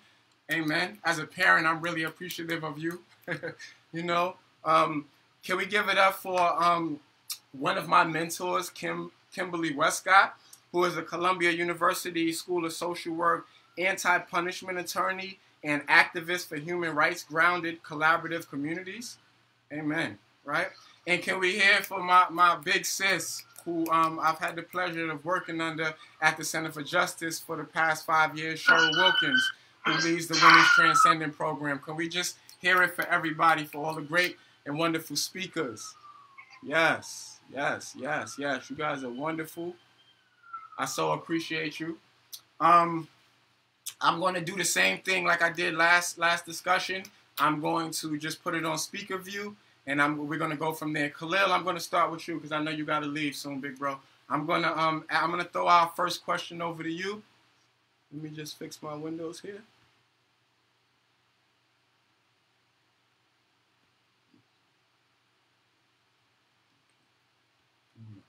All right, cool. So our first question to you, my brother, is how do national and state policies such as changes in immigration laws, policing practices, and criminal justice policies impact how people experience trauma? I'm going to read the question again, just so everyone can hear it. How do national and state policies such as changes in immigration laws, policing practices, and criminal justice policies impact how people experience trauma? Yeah, thank you, Isaac. One, for all of your work that you've done to corral everyone and get us here onto this video call. Two, let me just say that it's great to see folks like Cheryl, Sharon, who quite literally raised me in this game. And so anytime that I could have any opportunity to be in their presence, it's a learning opportunity. Three, I want to take some time, and I would be remiss if I didn't take some time to say that Shawanna Vaughn is the fucking truth. And that she is a woman who has not only pulled all of these amazing people together, and everyone here is a complete testament of her and how we feel about her, how we want to support her. But she's also pushed a bill in 2 states, almost by herself, raising children, and a slew of other issues that I will assume that she said at the beginning of all of this, at the beginning of this town hall. And, you know, for that reason alone, I think it is worth saying that, you know, I'm here to support her. If I stopped talking right now, I would have literally achieved my goal, which is to show up for her. And I think that that's something that we can do not only for each other, but also and most definitely for women who are doing this amazing work and who are all too often doing it not compensated properly, and who are all too often doing it without any real recognition. So I just wanted to say that. To get to the answer to your question, which is that, well, the short answer is that those systems, the immigration system, policing, the criminal justice system, all exacerbate trauma. I don't think that that's something that's would surprise anyone. I don't think it would definitely surprise any of the panelists. and I don't think it would surprise any of the folks watching this.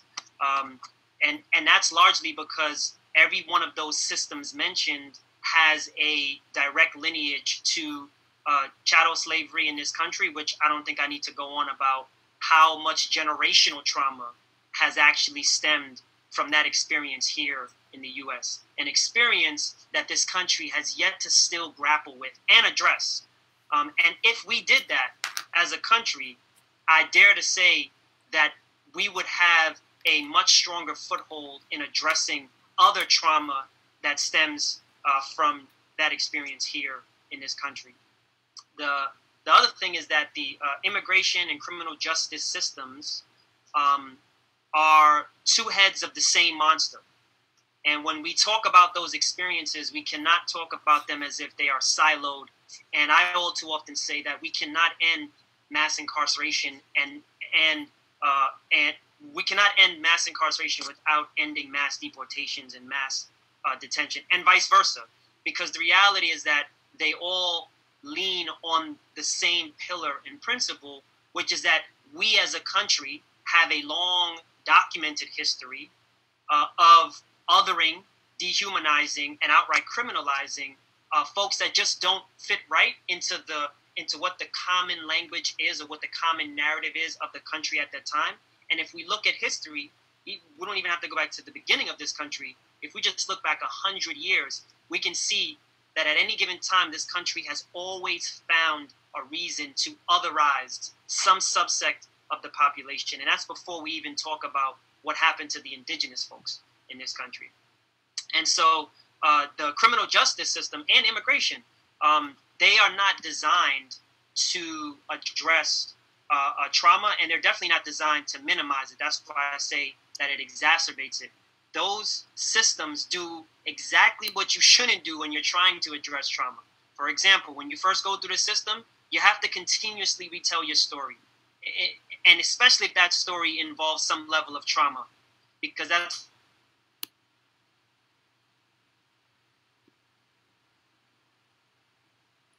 You still there, Khalil? I don't know if we lost him. I think we might have lost Khalil on that. But I'm going to swing. I'll wait for him to call. Hopefully he calls back in and we can let him finish what he was saying, because we definitely want to hear it.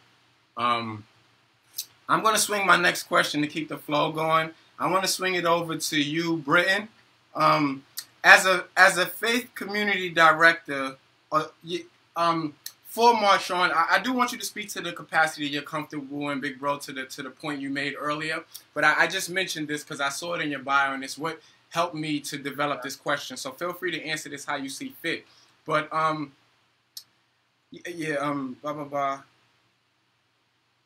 yeah. How do we begin to educate our communities about perpetuating trauma at each level, and how do we mobilize as a collective to target political reform? That's like what I want to know in any capacity, Big Bro, that you want to answer that. You know what I mean?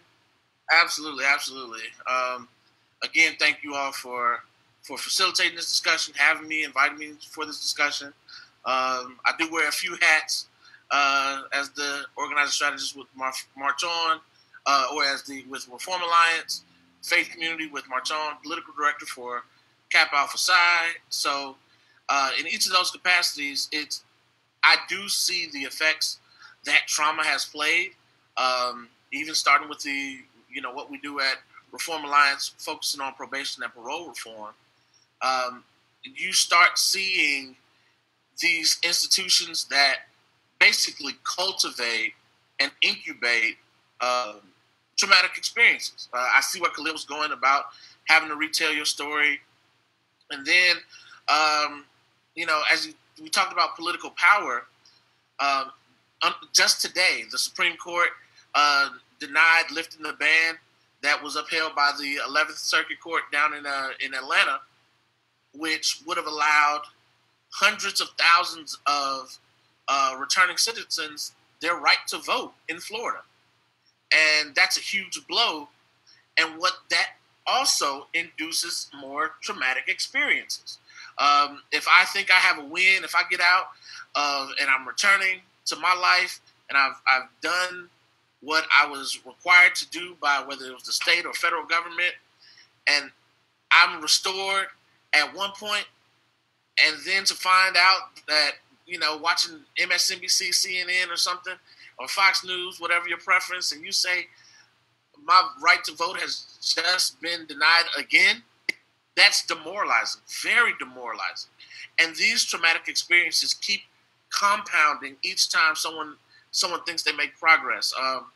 I'm a former athlete, so I usually use a lot of sports analogies, but you know, it's like when you watch a football game and your team is moving down the field. Next thing you know, you're ready to celebrate, and then you see a flag on the play. That's demoralizing. It continues to move you back. And if at every progress, at every level, even in trying to gain that political arm, we find that we're still held back, it promotes more and more traumatic experiences without that cultural healing. You asked an overarching question about how do you take advantage of the time we're in now. Right now we're seeing the winds of change, a lot of social justice change, a lot of activity moving around the nation post the death of George Floyd, or the murder of George Floyd. And what we're seeing, and I'm chiming in from the deep south, the deep red state of Mississippi, and we have our own battles and our own bouts. But one of the things that we were able to do this legislative session was remove the Confederate emblem from the state flag, which on the surface seems like such a great gain, such a great political move, but it's only symbolic because it comes at a cost where the governor then turns around and vetoes a major criminal justice bill after it, of course, has passed both houses of the state legislature. And you often see a lot of times people retaliate votes on certain issues that affect us most, that give us actual tangible gain. A criminal justice bill, while I'm a Mississippian and I love my home state, and I'm proud that we will no longer bear the Confederate battle flag in our state emblem, if you gave me a choice to take down that flag or help facilitate the release of 2,000 plus individuals in our criminal justice system, I would have chosen to take that number, to reduce and bring home so many individuals. And understanding what our actual political power can do and where it is, I would like for us to become a little more aware of how to utilize it, how to strategize that. I think it's very significant, even as we talk about voting and leveraging our power and our power in voting, and voting as it affects our criminal justice system. Right now, as a millennial, I'm part of that generation where I have so many of my peers and those who are coming immediately after me who don't believe in the right to vote. However, they have exercised this right to protest, and it's been successful in these rights to protest. But the protests go hand in hand with the right to vote, because the voter rolls is where you get the jury, those who get to get called and selected for jury duty. So if I'm not registered to vote, I can't serve as a jury. I can't serve on a grand jury. So I have no opportunity to directly affect whether you, another one of my peers, my cousins, how they get sentenced, how they get read their due process. So understanding that it's bigger than who we put in the White House, it's bigger than who we put in our state houses. It's about our ability to exercise our political power to keep so many of us out of the courthouse. Thank you, my brother.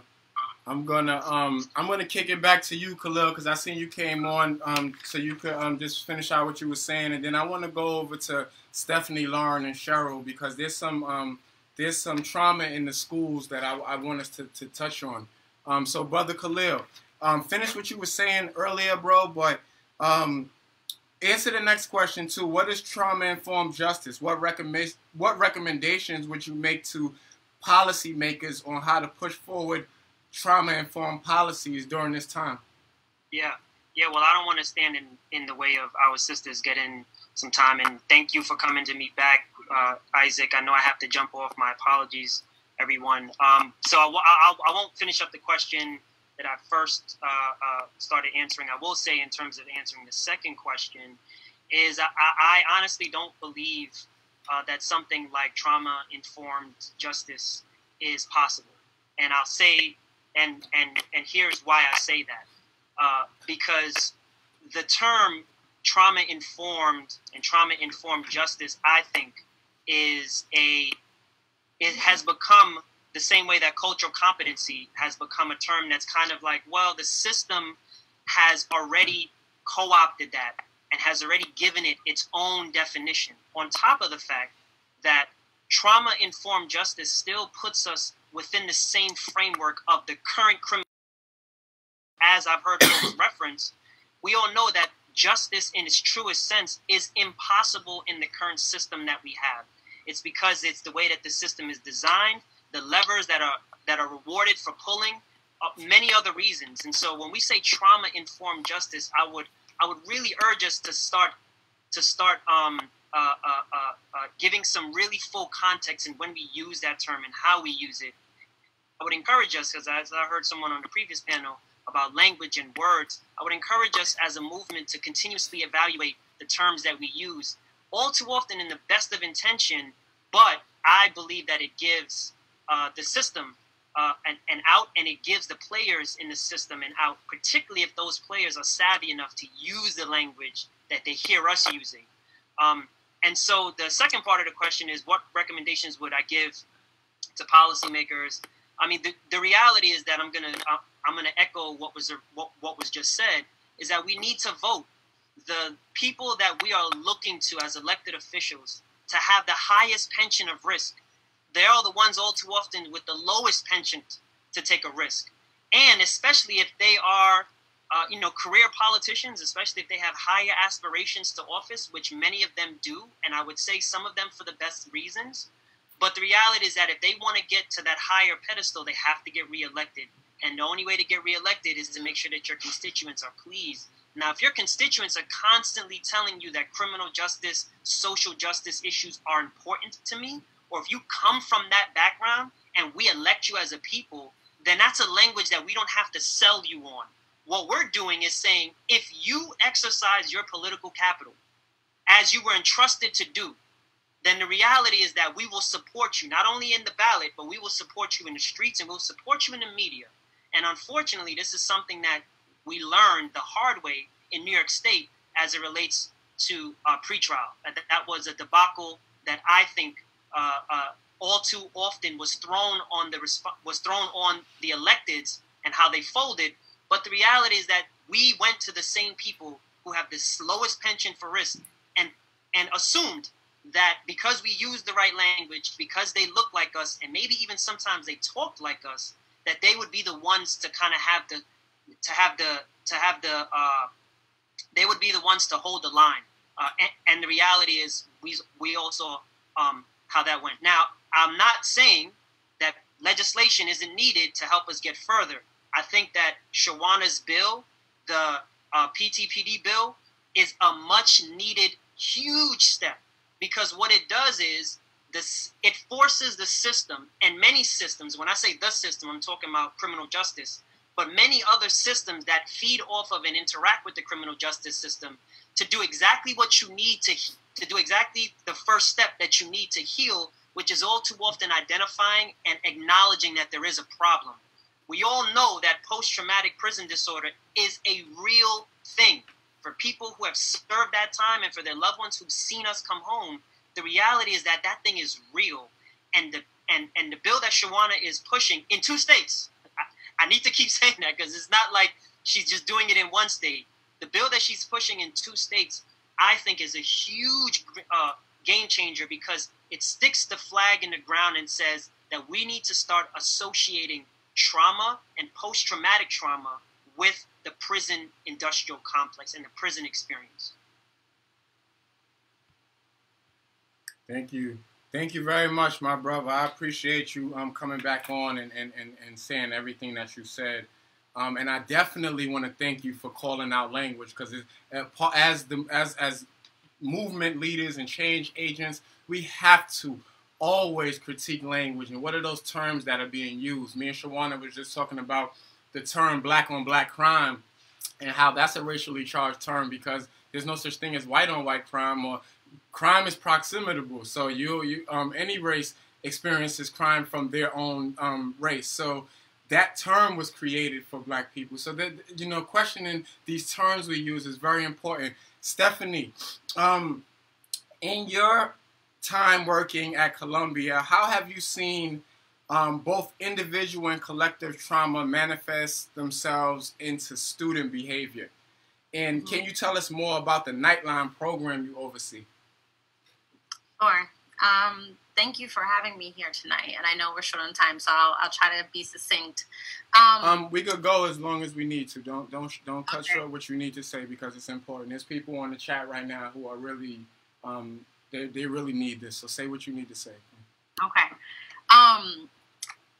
I often think about the role of higher education in society in general, especially in the United States. And even just recently with the murder of George Floyd, or even the tragic death of Naya Rivera, the first thing people say is, "Oh, I'm going to start a college fund for your children," as if like when you're 4 or 6 years old, the first thing you need is college fund. And so it's interesting, the role of higher education and the idea of one's stability or opportunities in life, and whether higher education institutions are acknowledging that or taking that seriously is another question. I think when young people that have experienced trauma get to college, we see students not be able to ask for help, not be able to express vulnerabilities, and whether they are, accessing all the support that they need in order to be successful in these environments. And I don't know that the institution is making it easy for them to express those concerns. And so we, at Columbia, we have a program called Nightline, which Lauren was a part of when she was at Columbia. And it's an anonymous program where peer listeners, so other students, can be on the phone lines 10 p.m. to 3 a.m. and, just pick up the phone and you can hear another voice of a peer. I think the good thing about that is it's anonymous, it's a peer, it's someone that's like you or has a similar experience that you've had, that can offer you advice and understanding on, how to move forward. I think oftentimes when people are in a moment of crisis, or they're not able to kind of see a way out of their current situation. And as a person in a support role, a big part of my job, I feel like, is helping people reimagine what the opportunities are. Have you thought about, the idea that you could do this thing, or there's this resource, or, oftentimes young people are like, "Oh, I didn't realize that's possible. I didn't know that I could ask for that. I didn't know that the university could do that for me." And they don't ask, and no one tells them, and they end up, tossed out or failing out, or they just drop out and not really accessing the leverages that they could. And so Nightline and other resources, in my role here, is an opportunity to try to help students when they're in their most vulnerable states, understand kind of what is possible. I'd also say that, we have a bad habit of, and I think this was brought up in the previous panel, of like re-traumatizing people. And it happens in higher education, where we constantly ask young people to tell us your story, tell us, how poor you are, how traumatized you are, before we can give you a resource. And I think we can change as institutions where we don't make it so difficult to get help. People shouldn't have to constantly tell administrators or people in, gatekeeper roles what happened to them. it almost becomes, what I would consider trauma porn, right? Like you're like this voyeuristic idea of, why are you deserving enough to get this help, for this extra money, for this extra support?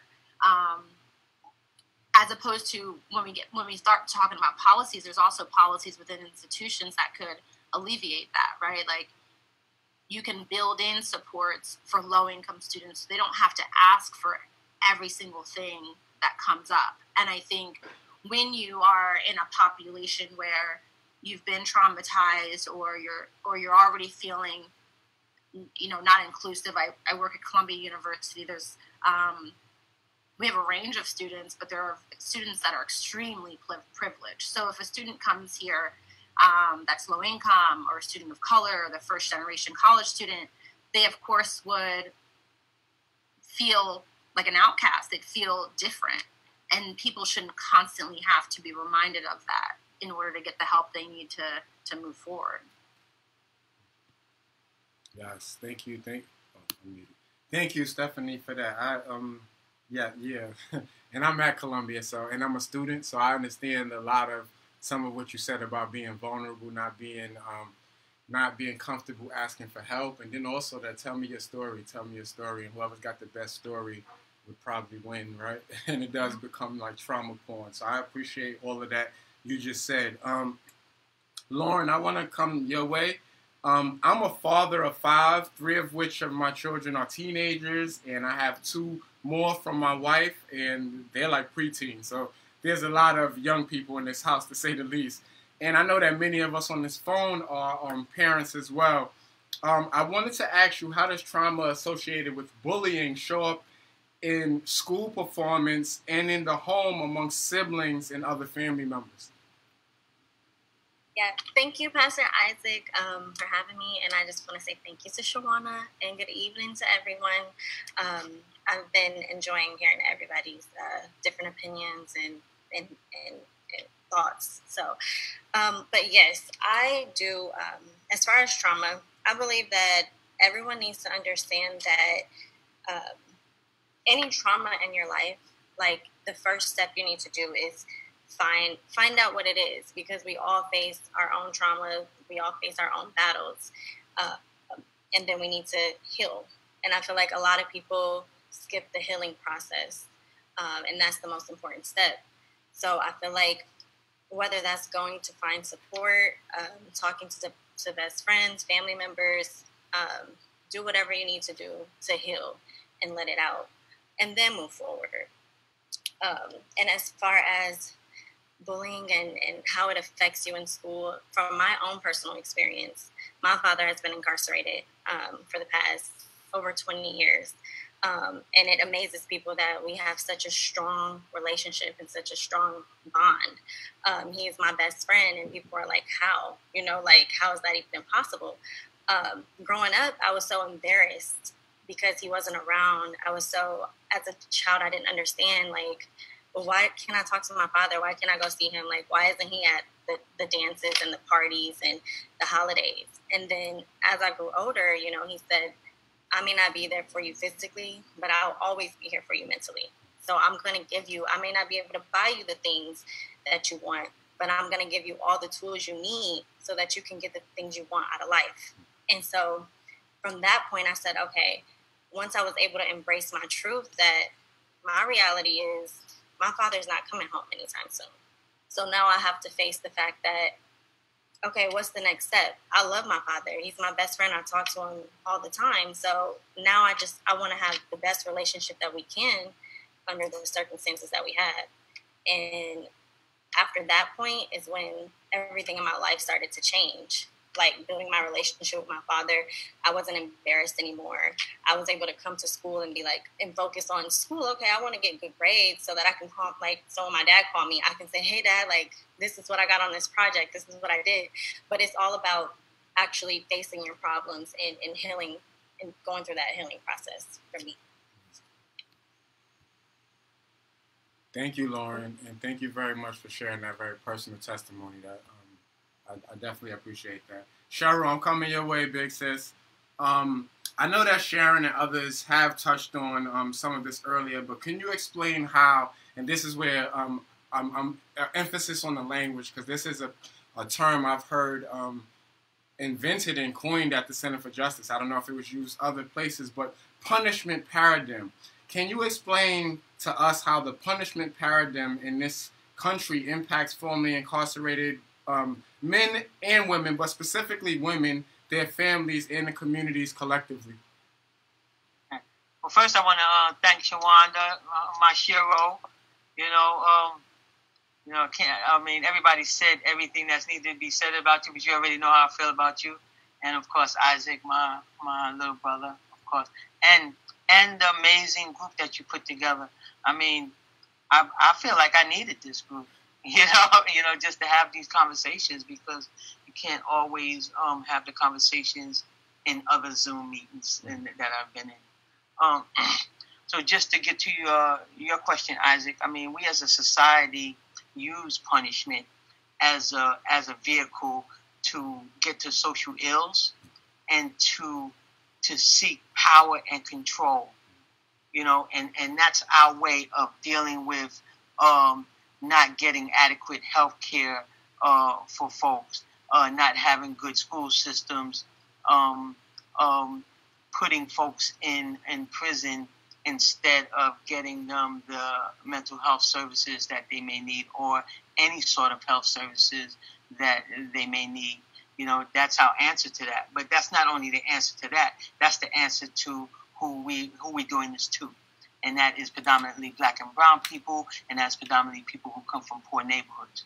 And so we all know the stereotype of there's a liquor store in every other corner in our hoods, and not so much social service agencies and things of support and things that could elevate us as a community to first get the services that we need and support one another and caring about one another in these communities. And so if it's not there, from the beginning, if you take 1 in 3 black men out of our community and leave women with no support to care for their kids, yes, they may look for different coping mechanisms, and they may even suffer from traumatic experiences just dealing with not being able to care properly for their children, and then on top of that, you might have their men away for a lifetime, who they love, forget about they got arrested, who they still love, and so how do we deal with that? And so most of the any of you that have ever done any work inside a prison, anything that has to do with any sort of healing, any sort of circles, any sort of self-reflection is not being given by the state or the federal government. It's us. It's us that's given that, because we see it, because we understand that you can go through a whole prison sentence and never really address the issues that brought you to prison in the first place if we rely on state-sanctioned programs. And so what we're doing right now is having these conversations on, yes, it's nothing about us without us. If that's our motto, then that's for us to kick in and do the work regardless on who's not doing the work. So that punishment paradigm it stems from these systems that keep us oppressed and that keep us incarcerated and that keep us in a place where we can't even get that foot off our neck, And so, yes, I encourage everybody, we got to work closer together, and let's just forget who's not doing it, because we're going to do it. And shout out to North Carolina for taking that first step on reparations. That's right. All right, Kimberly, I'm coming down to you. What does it mean to be an anti-punishment attorney and activist? How does that impact your understanding about how trauma disproportionately impacts certain communities? And what can we do to change this? I know that's also a fully loaded question, but you guys are dope. So I'm confident that you have that. Well, first, I'm so grateful to be a part of this discussion. Shawanna, Isaac, this is really needed, and I'm so grateful to be a part of it, even as I'm losing my voice. So thank you so much. Shawanna, they have tried to touch on all the things that you do, but I'm still kind of fully just amazed that you do all the things that you do. So I'm just hats off to you. Well, I don't really know what all of that means, being an anti-punishment attorney and activist. I can say what it means to me. I know that mostly it's about centering values that are not expressed within what we see in our current system. For me, that's human rights. It's collaborative. It's basically affirming our humanity, and to try to do this in whatever way we can, if it's through norm shifting, if it's through practice, or through structures, any way we can do it. And so I've been, lucky to have a few different roles to play. As an educator, to me, it's been important to take a step back, which is what everyone here is alluding to, when we think about how the heck did this system come about? This colonial extractive system that put some of us on the path of chattel, and the others who are basically extracted at maybe a lesser extent through indentured servitude and through work, through capitalism. All of these things are a system that keeps us right where it needs us to be, and it keeps an ordering logic of white supremacy to do it. And so we've been here, and it's so important, I think, for us to remember this is not just our problem. This has been an intergenerational, systemic problem, and it's created structures of law, norms, customs, you name it. And so it's a very dense kind of thing. And when you think about that, just give people an opportunity to think about it, speak about it, reflect about it, then to the extent that I'm able to work as an attorney, there are pieces of this problem that can be addressed through law, that can be addressed through moving the norm shifting to things that Shawanna is proposing, which I think is important. I know at CSS we've worked on ban the box, we're working on expungement. These are things as we're working within a reform system. Now, let me just make this clear. I'm for reform until the revolution. I think we got to live as we try to get to the place where we're going. So these are things that are going to improve people's lives on a daily basis. So I'm with it, as long as it doesn't reaffirm the punishment structure. And that's the really careful thing we have to watch, is how do we do these things without entrenching it even more? And then finally, I think the thing that I'm most attached to in my work in the community is to propose alternative structures at the local level. And this includes things that are about community land trust, self-determined Black and brown communities that take control of their resources, reaffirm their value set, do it through land banking, do it through time banking, find ways to nourish ourselves and create a zone and a structure for us, as we also have to push for broader protections that we've seen even after COVID, even after what we are seeing now with healthcare. We need these things. It should be a human right. It should be a basic right. We need all sorts of basic things. We need education. Now, whether the government structure that we're working with in terms of this particular corporate system of two parties is going to give it to us, I wouldn't necessarily say that's the case. But there are multiple ways of working, and there are all kinds of intersectional ways of working, so I'm committed to seeing that. But most importantly, let's get to the root. If we're dealing with hierarchy, and we're dealing with demonizing people under hierarchy, and we're dealing with extractive power, from colonization to capitalism to wherever we're going, and the institutions that have come after that, which are punishment, and going through industrialization, we're in this system. And maybe there are other ways we can think around how we get out as we work towards revolution. I love that, Kim. We are all in the system, and just when you made those connections, it made it very clear. And it's like, how do you even get out of that? Because you step out into another systematic sort of flow of something different. Britton, I'm coming back to you, big brother. As like Khalil said, you said, and a few people have already said, voting is imperative at every level for several reasons. But I'm thinking about how important this upcoming presidency is, and I'm thinking about your organizing work with voter registration projects and civic education. I was hoping that you could give us all some organizing strategies that we can implement right in our communities to get more people, especially young people, registered and voting. Make it a thing. Make it a thing. Talk about it. Make it a thing. We're very good at, especially in this generation of advertising and pumping things up and celebrating certain things. Make voting a thing. Talk about it. Make it a thing.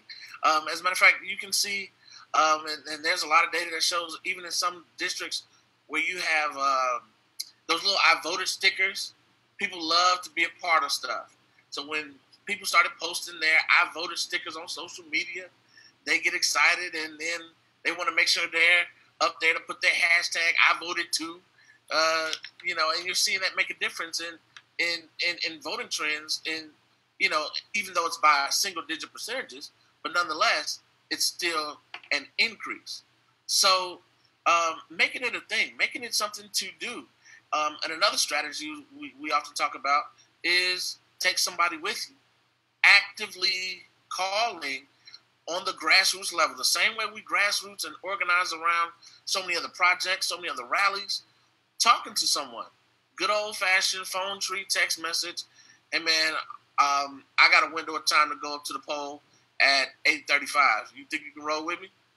Taking somebody with you. Literally, those influential, being individual surrogates, being your own community surrogates will make a huge difference. And in referencing this presidential election, understanding what the president's power, if you need something, a motivator, understanding what the president's real power is, and it's the power to appoint. That's the power of the presidency. It's not the power to force legislation. It's not the power to come up with policies. It's the power to appoint.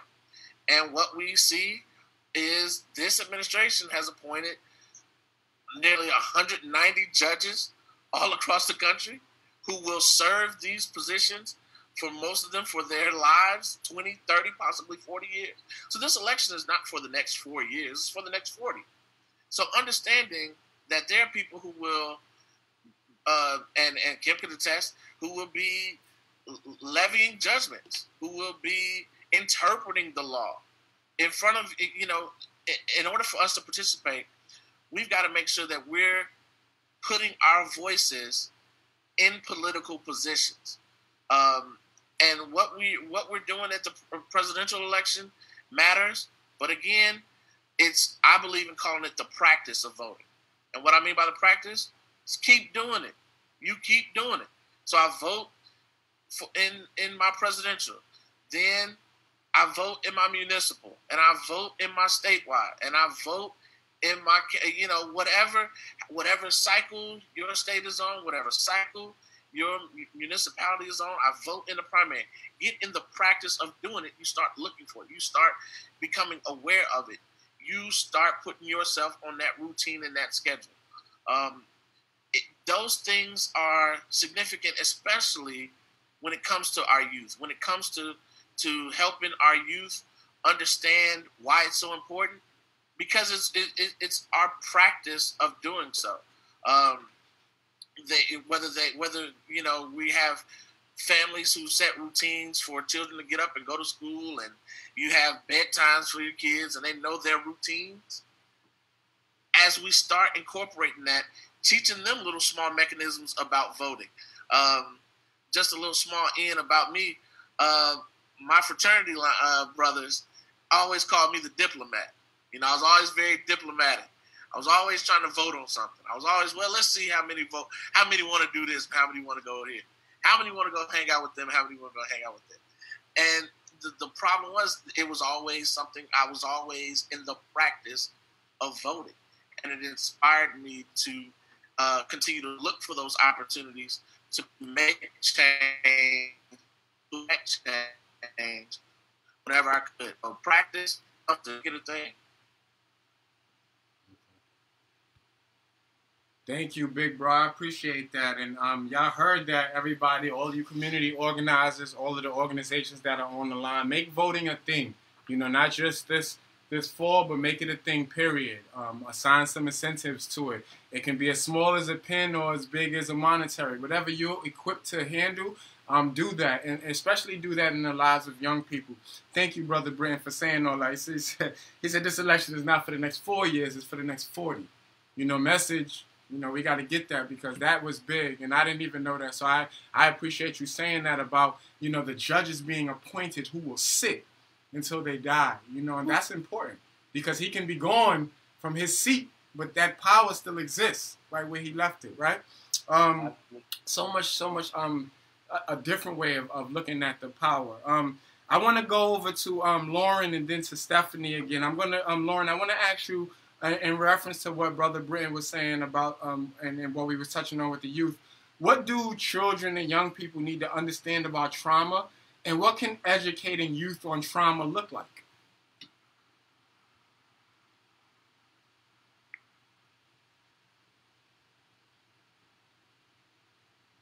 Is Lauren there? Do we have Lauren? All right. Can you hear me? Yeah, I can hear you. Don't worry about it.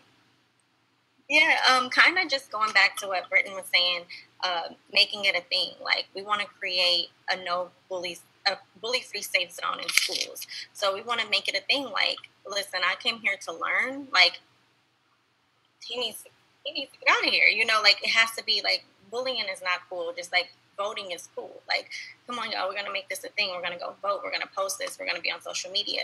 We have to learn how to embrace and we teach peace, acceptance, and tolerance. So we want everyone to learn how to accept everyone for who they are. And I think that's the biggest thing in our generation, is accepting people for who they are, and just taking responsibility for acts of wrongdoing, bullying, or anything that's being committed that's just not right or ethical.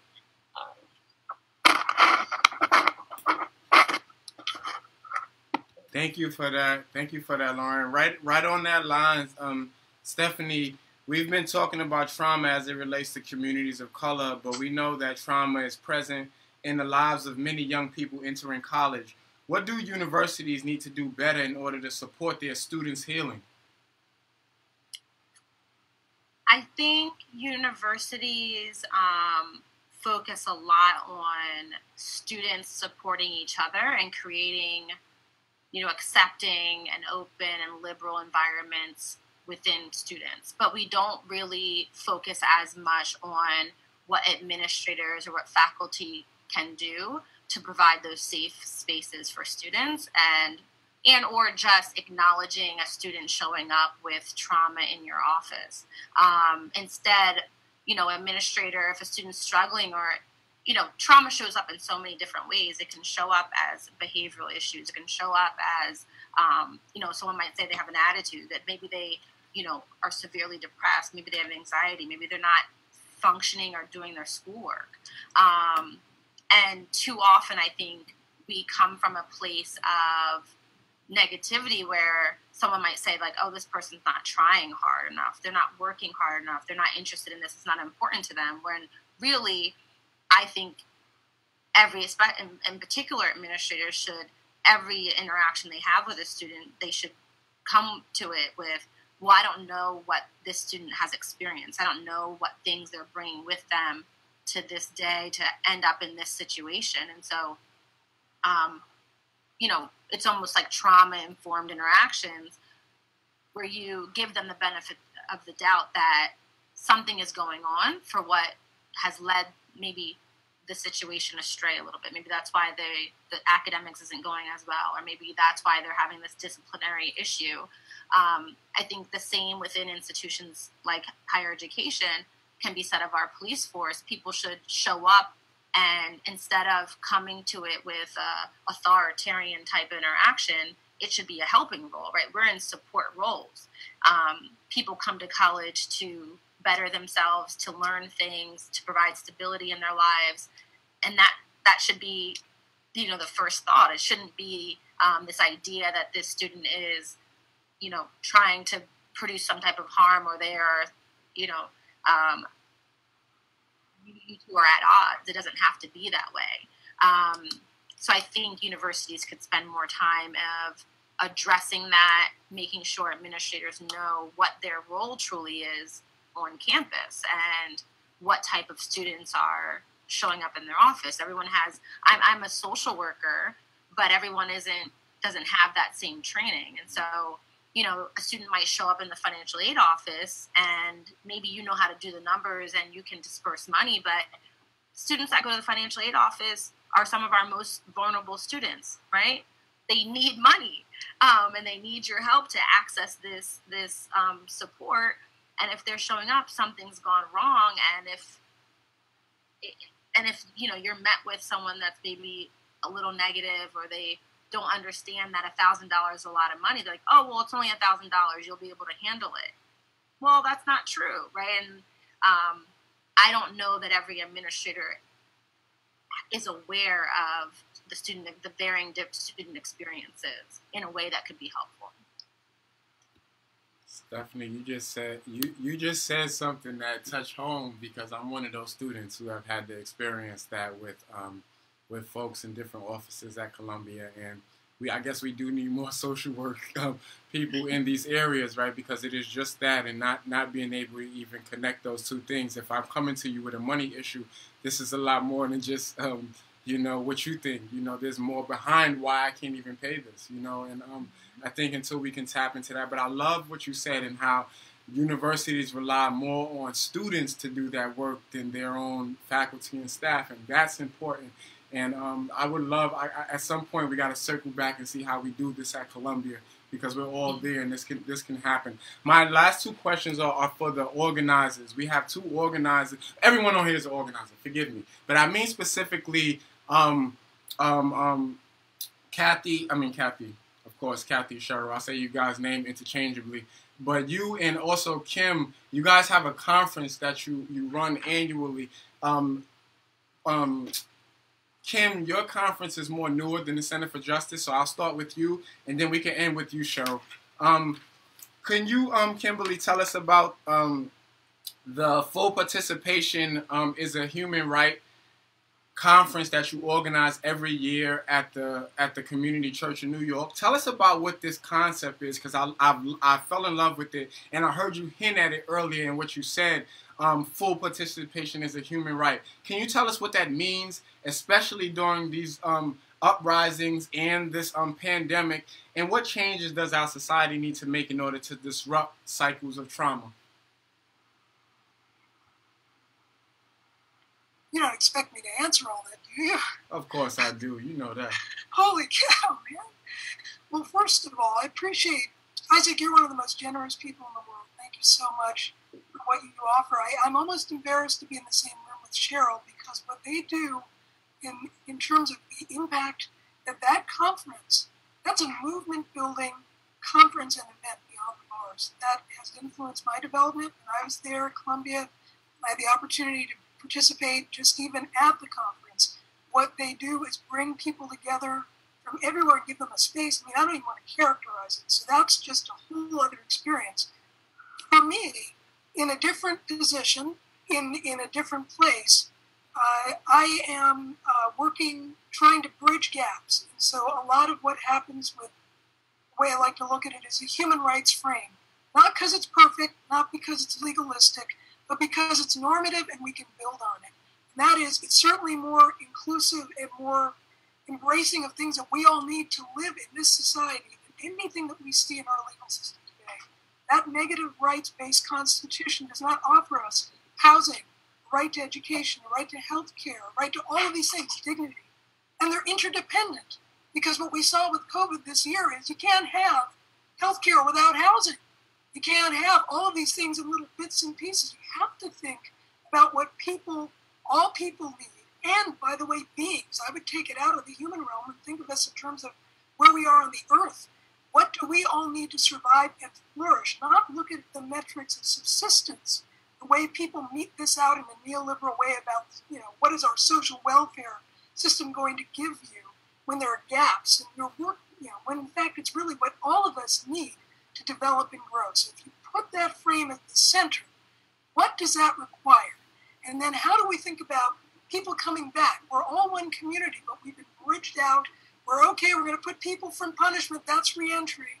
That is reentry. That's a trauma system coming and happening. But we have to come back into the society and have all of the things that we all need. All of us do. You don't go into a shelter and relapse. You don't go into an unstable place. You have to have these things. So the effort there is to bridge people to think about their norms, think about it in the context of history, think of it in terms of how we can organize for policies, for culture shift, for value sets, and that's why the arts festival is integral to that. I've always agreed with you, Isaac. You're such an accomplished painter, and everyone else who knows how you reach other people in different ways. You need to, in Shawanna, God knows, you're talented on so many levels. Those intersections, I believe, are required. So if we can get people to think more not on the baseline of what we have, but what we need moving forward, and it continually evolves. Our society is dynamic. God knows what we're going to see this year. So I wouldn't advocate this year for what, I thought I was advocating for last year. But I know how I think people should be treated with dignity. We should get rid of hierarchy, find ways to work with structures and create collaboration. Let's not reproduce that. So all of these things are part of that. And to the extent that that conference can engage people and offer that as a reflective point, then that's it. And this year our theme is Invest in Us, the Movement for a Livable Society. And these are, many of you are here helping me with this. And we will hopefully have more conversation that continues. These conversations just have to continue, just like what you're doing. This is not a flash in the pan kind of, let's think about this. This has to be a practice, just as Britton said. And so anyway, that's enough for me. Thank you, Kim. I appreciate you so much. Cheryl, big sis, tell me about in what ways, and this kind of is a loaded one too, because it's for Women's Transcendent and Beyond the Bars programming at the center that you're leading, both with the help of everybody else there. How does these programmings that you lead acknowledge trauma in the lives of women and young people and contribute to the possibilities for healing, sustainability, and improved understandings within families and communities? I want to start with Kimberly said. Well, actually, let me just start by saying I just love Kimberly's conference because it is in community. Sometimes we go back and forth with, I don't want this space to be intimidating. At the same time, I want this to be a space where folks feel welcome in, because we have historically been excluded from spaces like this. And what we're saying at the Center for Justice is, nah, you belong here. You know what I'm saying? And so come in, feel comfortable, and let's talk about the issues. And so that's the first thing, and it's just creating a space where folks can feel comfortable enough to share. We're not just talking about their experiences, because I don't know how many of y'all heard of this term, but we're not trying to story pimp anybody, because as formerly incarcerated men and women, we have been asked a million times to give our story, and we are over it. I mean, if it's not, looking at changing something that's systemic that affects ourselves and our communities, we just don't want to do it. You know what I'm saying? And so for you to get your PhD and go on to greater heights and just have that in your portfolio. So we're not so much into that, but what we are into is saying that there's value and there's strengths from anybody, who walks this earth. And I always like to say that we have grandmothers that come to our conference, and they can actually tell you what's wrong with their community and have some solutions. And so I don't want, academic institutions to feel like they are the end-all, be-all. They can make a contribution, but so can a grandmother. You know what I'm saying? And so that's what we try to bring at Columbia, is bringing folks together from all walks of life to work on certain issues. And each year I was just saying this yesterday, unfortunately, we never come to a point where we're not working on something that's relevant, because that's how messed up this world is. You know what I'm saying?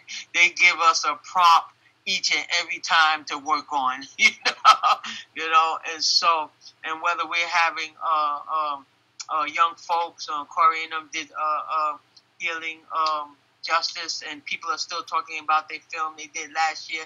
I mean, actually today, I had a friend just talking about, oh yeah, I saw that film in at Beyond the Bars. It had me crying, and I was just amazed at the young folks who was doing the work, and so this is what we try to bring there.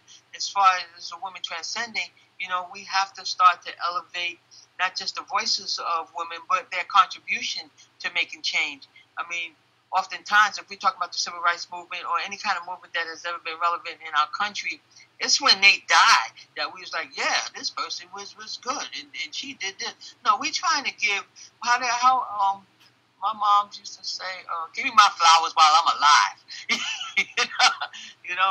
And so, yeah, that's what we're trying to do with Women Transcending, and also using parts of the university and the school where we could sharpen their skills and also give them some tools to add to their tool belt.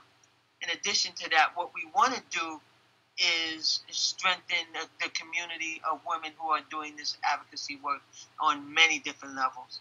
And so that we are so amazed at some of the work that, because what you guys don't realize, and I'm going to say this to guys because women already know, you can put us at a kitchen table and some food and we're going to organize.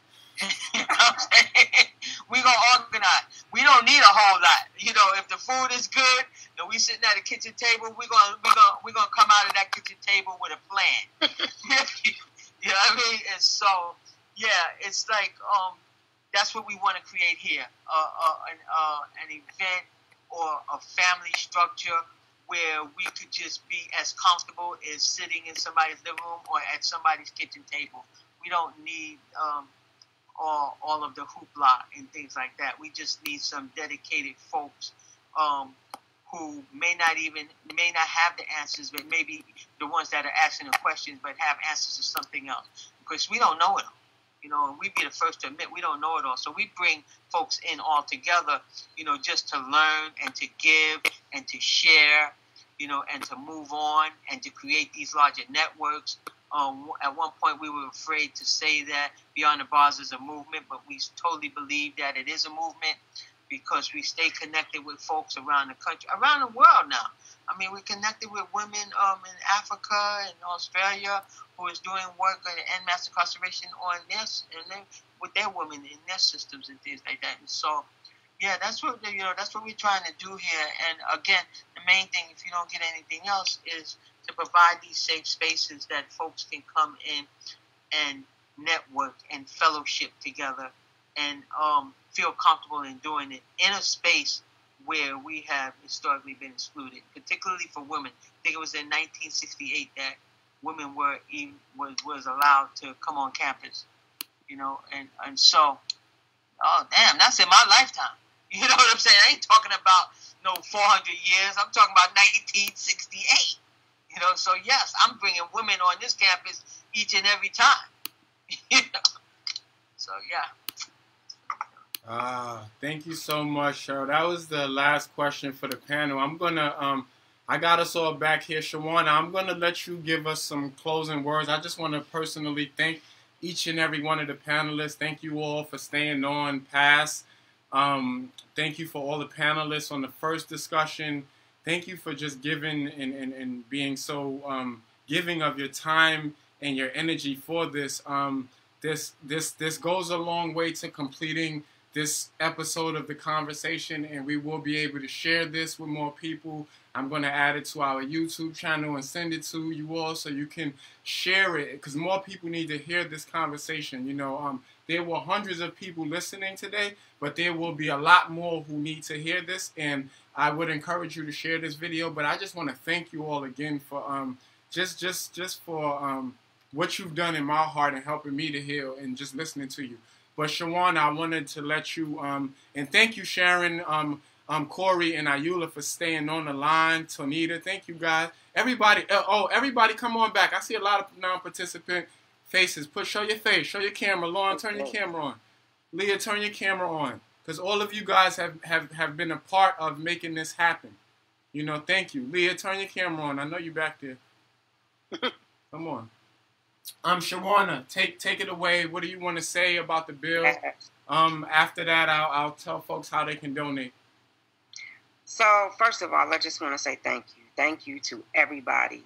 I know Khalil is not on right now, but I really got to tell my brother thank you.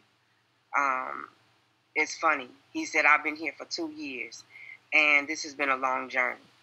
And there were 2 people I can say, when there wasn't a bill written, when it was just pain in my head, that were listening to me. And Khalil was one of those people. And he was like, well, let me know when you flush that out. And I would laugh. And I just, on this line, you like, Cheryl said, you want to give people their flowers while they're here. And while I was sitting in my house in my pain, Glenn Martin was listening to me. Darren Mack was listening to me. Khalil Cumberbatch was listening to me. And you got to say thank you to people who were there in the bottom. You must do that. And I just got to say thank you to those 3 people out loud and in public. And I thank God for everybody tonight. You guys were all amazing. I thank God for collaborations that, I've been able to collaborate with Isaac, and the Confined Arts and all the wonderful people he's allowed me to meet through him. And Cheryl, I just want to say thank you. I met her and she's been amazing. And I'm so excited to know you. And, for me, I've been in a silo by myself for a long time. And it feels good not to be alone, because this work is going to take every single human. And we talk about redemption, right? We want to save everybody in prison. But everybody in this work is not redeeming each other. And I want to say that I am so glad that I'm on this tonight with people who are in a space of redeeming each other. And it feels amazing, because you know what? I'm talking about healing through pain and trauma. And we all have our own traumas. And this work is traumatizing. And so I'm so glad that everybody here is in a place where we can say we forgive, we heal, we can move on. That way we truly know that we are going to heal other people. And post-traumatic prison disorder is not, it was my pain, but I heard other people. And I know that it's not isolated for me. And I know that it's going to take everybody on this call and everybody listening and everybody in the criminal justice world to say, this is valid. And so please hashtag post-traumatic prison disorder. Please bring it up, because we need to be acknowledged and we need the help. Therapy is very expensive, and therapy is not a one-size-fits-all box. And so I'm asking everybody, call your legislators, call the people that are in your Senate and your Assembly and your Congress, because that matters. Letting people upstate know that we need a bill for mass incarceration and mental health, post-incarceration and incarceration. We understand with the sentences that we're giving out that we're praying everybody makes it home. But just because your body is captive doesn't mean your mind cannot be free. And so I believe that we should heal in our totality. And I believe that my bill is going to do that. It took all my pain to help other people. And I hope that's what I'm doing. And so with that, thank you. Thank everybody. Because I had a dream, and I see that other people are with me on this journey to healing. And I can't get whole without Isaac. I can't get whole without Cheryl. I can't get whole without Stephanie. I can't get whole without Britton and Lauren and Tanita and Khalil and Dr. Fuller and everybody on this call, and Haney, who is over there in the house standing behind Isaac. Everybody is healing everybody. And this is what I want my movement to be about. And, Lauren is amazing. I want you guys to really tap into her. She's 25 and she's poured into my life, and I think that she's amazing. And I met Lauren because of her father. Her father is somebody that I deal with in Michigan in Gus Harrison Prison, and he is the most amazing man. And the journey that he's introduced me, and he's telling me about his kids and how he loves his family, and it's just amazing. And I just want to say thank you. Britton, thank you for all the work that you do in all your hats and capacities. And Kim, thank you for standing with me even in things that are not related to this bill. Kim is on my healthcare journey with me as well. And I thank you, Kim. I genuinely, truly thank you. Isaac, oh my God. Let me tell you, Isaac has just came and been the wind beneath my wings. And I thank you out loud, Isaac, because people might not know you spend as much man hours as I do awake working on post-traumatic prison disorder. And you don't even know what that means, that somebody believes in you enough that they don't sleep either. Amen. And so thank you is probably not even enough, but I love you for loving me enough to be on the journey. And it's amazing. And I just want to say to everybody that helps you, Lauren, everybody, Lisa, you guys are all amazing. And because of Isaac, I know you. And I think that together we can all get a bill passed. And Tanita, thank you for reaching out, because we're going to do a language campaign in the bill, and I just think that's amazing. And Isaac has been on a language journey since I met him. And so I'm so excited about endless possibilities. And Corey, you're going to get some young people healed. And Iola, thank you for all the things you do in California and everywhere else to heal humans. It's amazing. I just want to thank you. Thank you for being on this tonight with us. You guys are amazing. So and Sharon, I do not want to end without telling you I love you. When you can pick up a phone, call a place, ask somebody, can you come? And Sharon let me come to Hopper House and didn't know me but trusted me enough to deal with the women that she facilitated. And she doesn't know what that meant to me. I didn't know about her pastor, and I didn't know anything about her. I ended up being there hours after we had finished. And I remember her praying and showing me her journey and just being my big sister and checking on me when she doesn't have to and telling me she loves me. And I know that what she's telling me is for real. So Sharon, thank you so much for investing in somebody that you don't know but yet love. Because I see that there are women who are showing Christ even when they don't tell you what their title is. I just want to say thank you. And Britton, thank you for the opportunities that you are giving me, because they're absolutely amazing. Cheryl, I look so forward to building with you because all the things that you do are amazing. And when everybody I met, even Kim, I heard your name 3 times in one day, and that's why I had to meet you.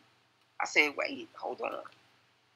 And so to know that people love you even when they can't see you, what they say in front of you doesn't really matter, but what they say when you're not around is what counts for me. And I hope that I do enough work and redemption that when I'm gone or when I'm not around, that people still say good things about me. And like I said last Zoom, I got some health challenges that are really interesting right now in my life. And I'm in the midst of needing a heart transplant and gallbladders removed and all type of things. And surviving cancer and just the gamut. And like I tell Isaac all the time, this bill is not about me. It's bigger than me. So even if I have no breath in my body and my healing doesn't come on this side and it comes on the other side, I need everybody to still pass this bill, because it wasn't about me. It's about everybody. It's about everybody that is sitting in prison. It's about my mother. It is about being born in prison, shackled and chained to a mother who had the dream of a hope and a slave who is me to be better than her. So this bill is way past me. It is for people. It is for children of incarcerated parents. It is for children like me. It is for children like Lauren. It is for everybody who's been incarcerated and everybody who wants their family to be whole in their totality. So I think if I think outside of me and I depend on all of you, then I know this bill will get passed. So I just want to say thank you, guys. Thank you for loving me enough to show up. Thank you. I'm going to thank you, Shawanna, and I wanted to give you that time because it's important that folks know where the heart of the bill has come from, because while this is an issue that a lot of formerly incarcerated people might have mentioned, only few actually took it and championed it and made it into a bill. So I want to just say that we appreciate you for that. I'm gonna let us transition out. I'm gonna put up a different screen. But on the way out, Bob, I had a question. A question came through that I believe only you can answer, but maybe I'm just forgive me if I'm wrong. But it was about the bill and getting it acknowledged. Is the point, should we be striving to get this recognized medically to be inserted into the DSM-6? Would that help? You know, that was a question that we had. And then after he answers that, I'm going to switch screens and we can get out of here. Isaac, that's why you were at that meeting in Columbia a couple of years ago. That's exactly what we wanted to do. We know that it exists. So part of what you do for the benefit of people who would be treating it is give them some sense of the dimensions. How do you diagnose it? How do you take what could be a momentary annoyance and separate it from something that really is a result of traumatic experiences that folk suffered while they were on the inside? It's easy enough to do, meaning that the ways in which you can do the research to make that possible are definitely there. The large participation you've had on this call alone indicates that it's just a question of lining it up, getting people to talk about it, identifying some of the statistical patterns, and then using it as a way of helping those who are doing therapy, either in group or doing stuff one-on-one, to figure out how to make use of what we know to be its symptomatology, to figure out how to come up with something that looks like a series of really effective treatments. But some of the treatments people already know. I keep going back to a couple of things that happened at that first session. We've got a lot of knowledge also about how to treat it, so that would also be a part of the research. It's not as if we don't know what we're doing. We're just trying to make it more systematic. Cool. I appreciate you, my brother, for giving us that information. I'm sharing a different screen, but before you guys get off screen, I just want to clap it up for everyone to see how much I appreciate you all. God bless you all. We're letting you go. Enjoy your nights. Enjoy your family. Thank you so much for your time. So much for your time. I can't thank you enough. Thank you very much, you all. Peace.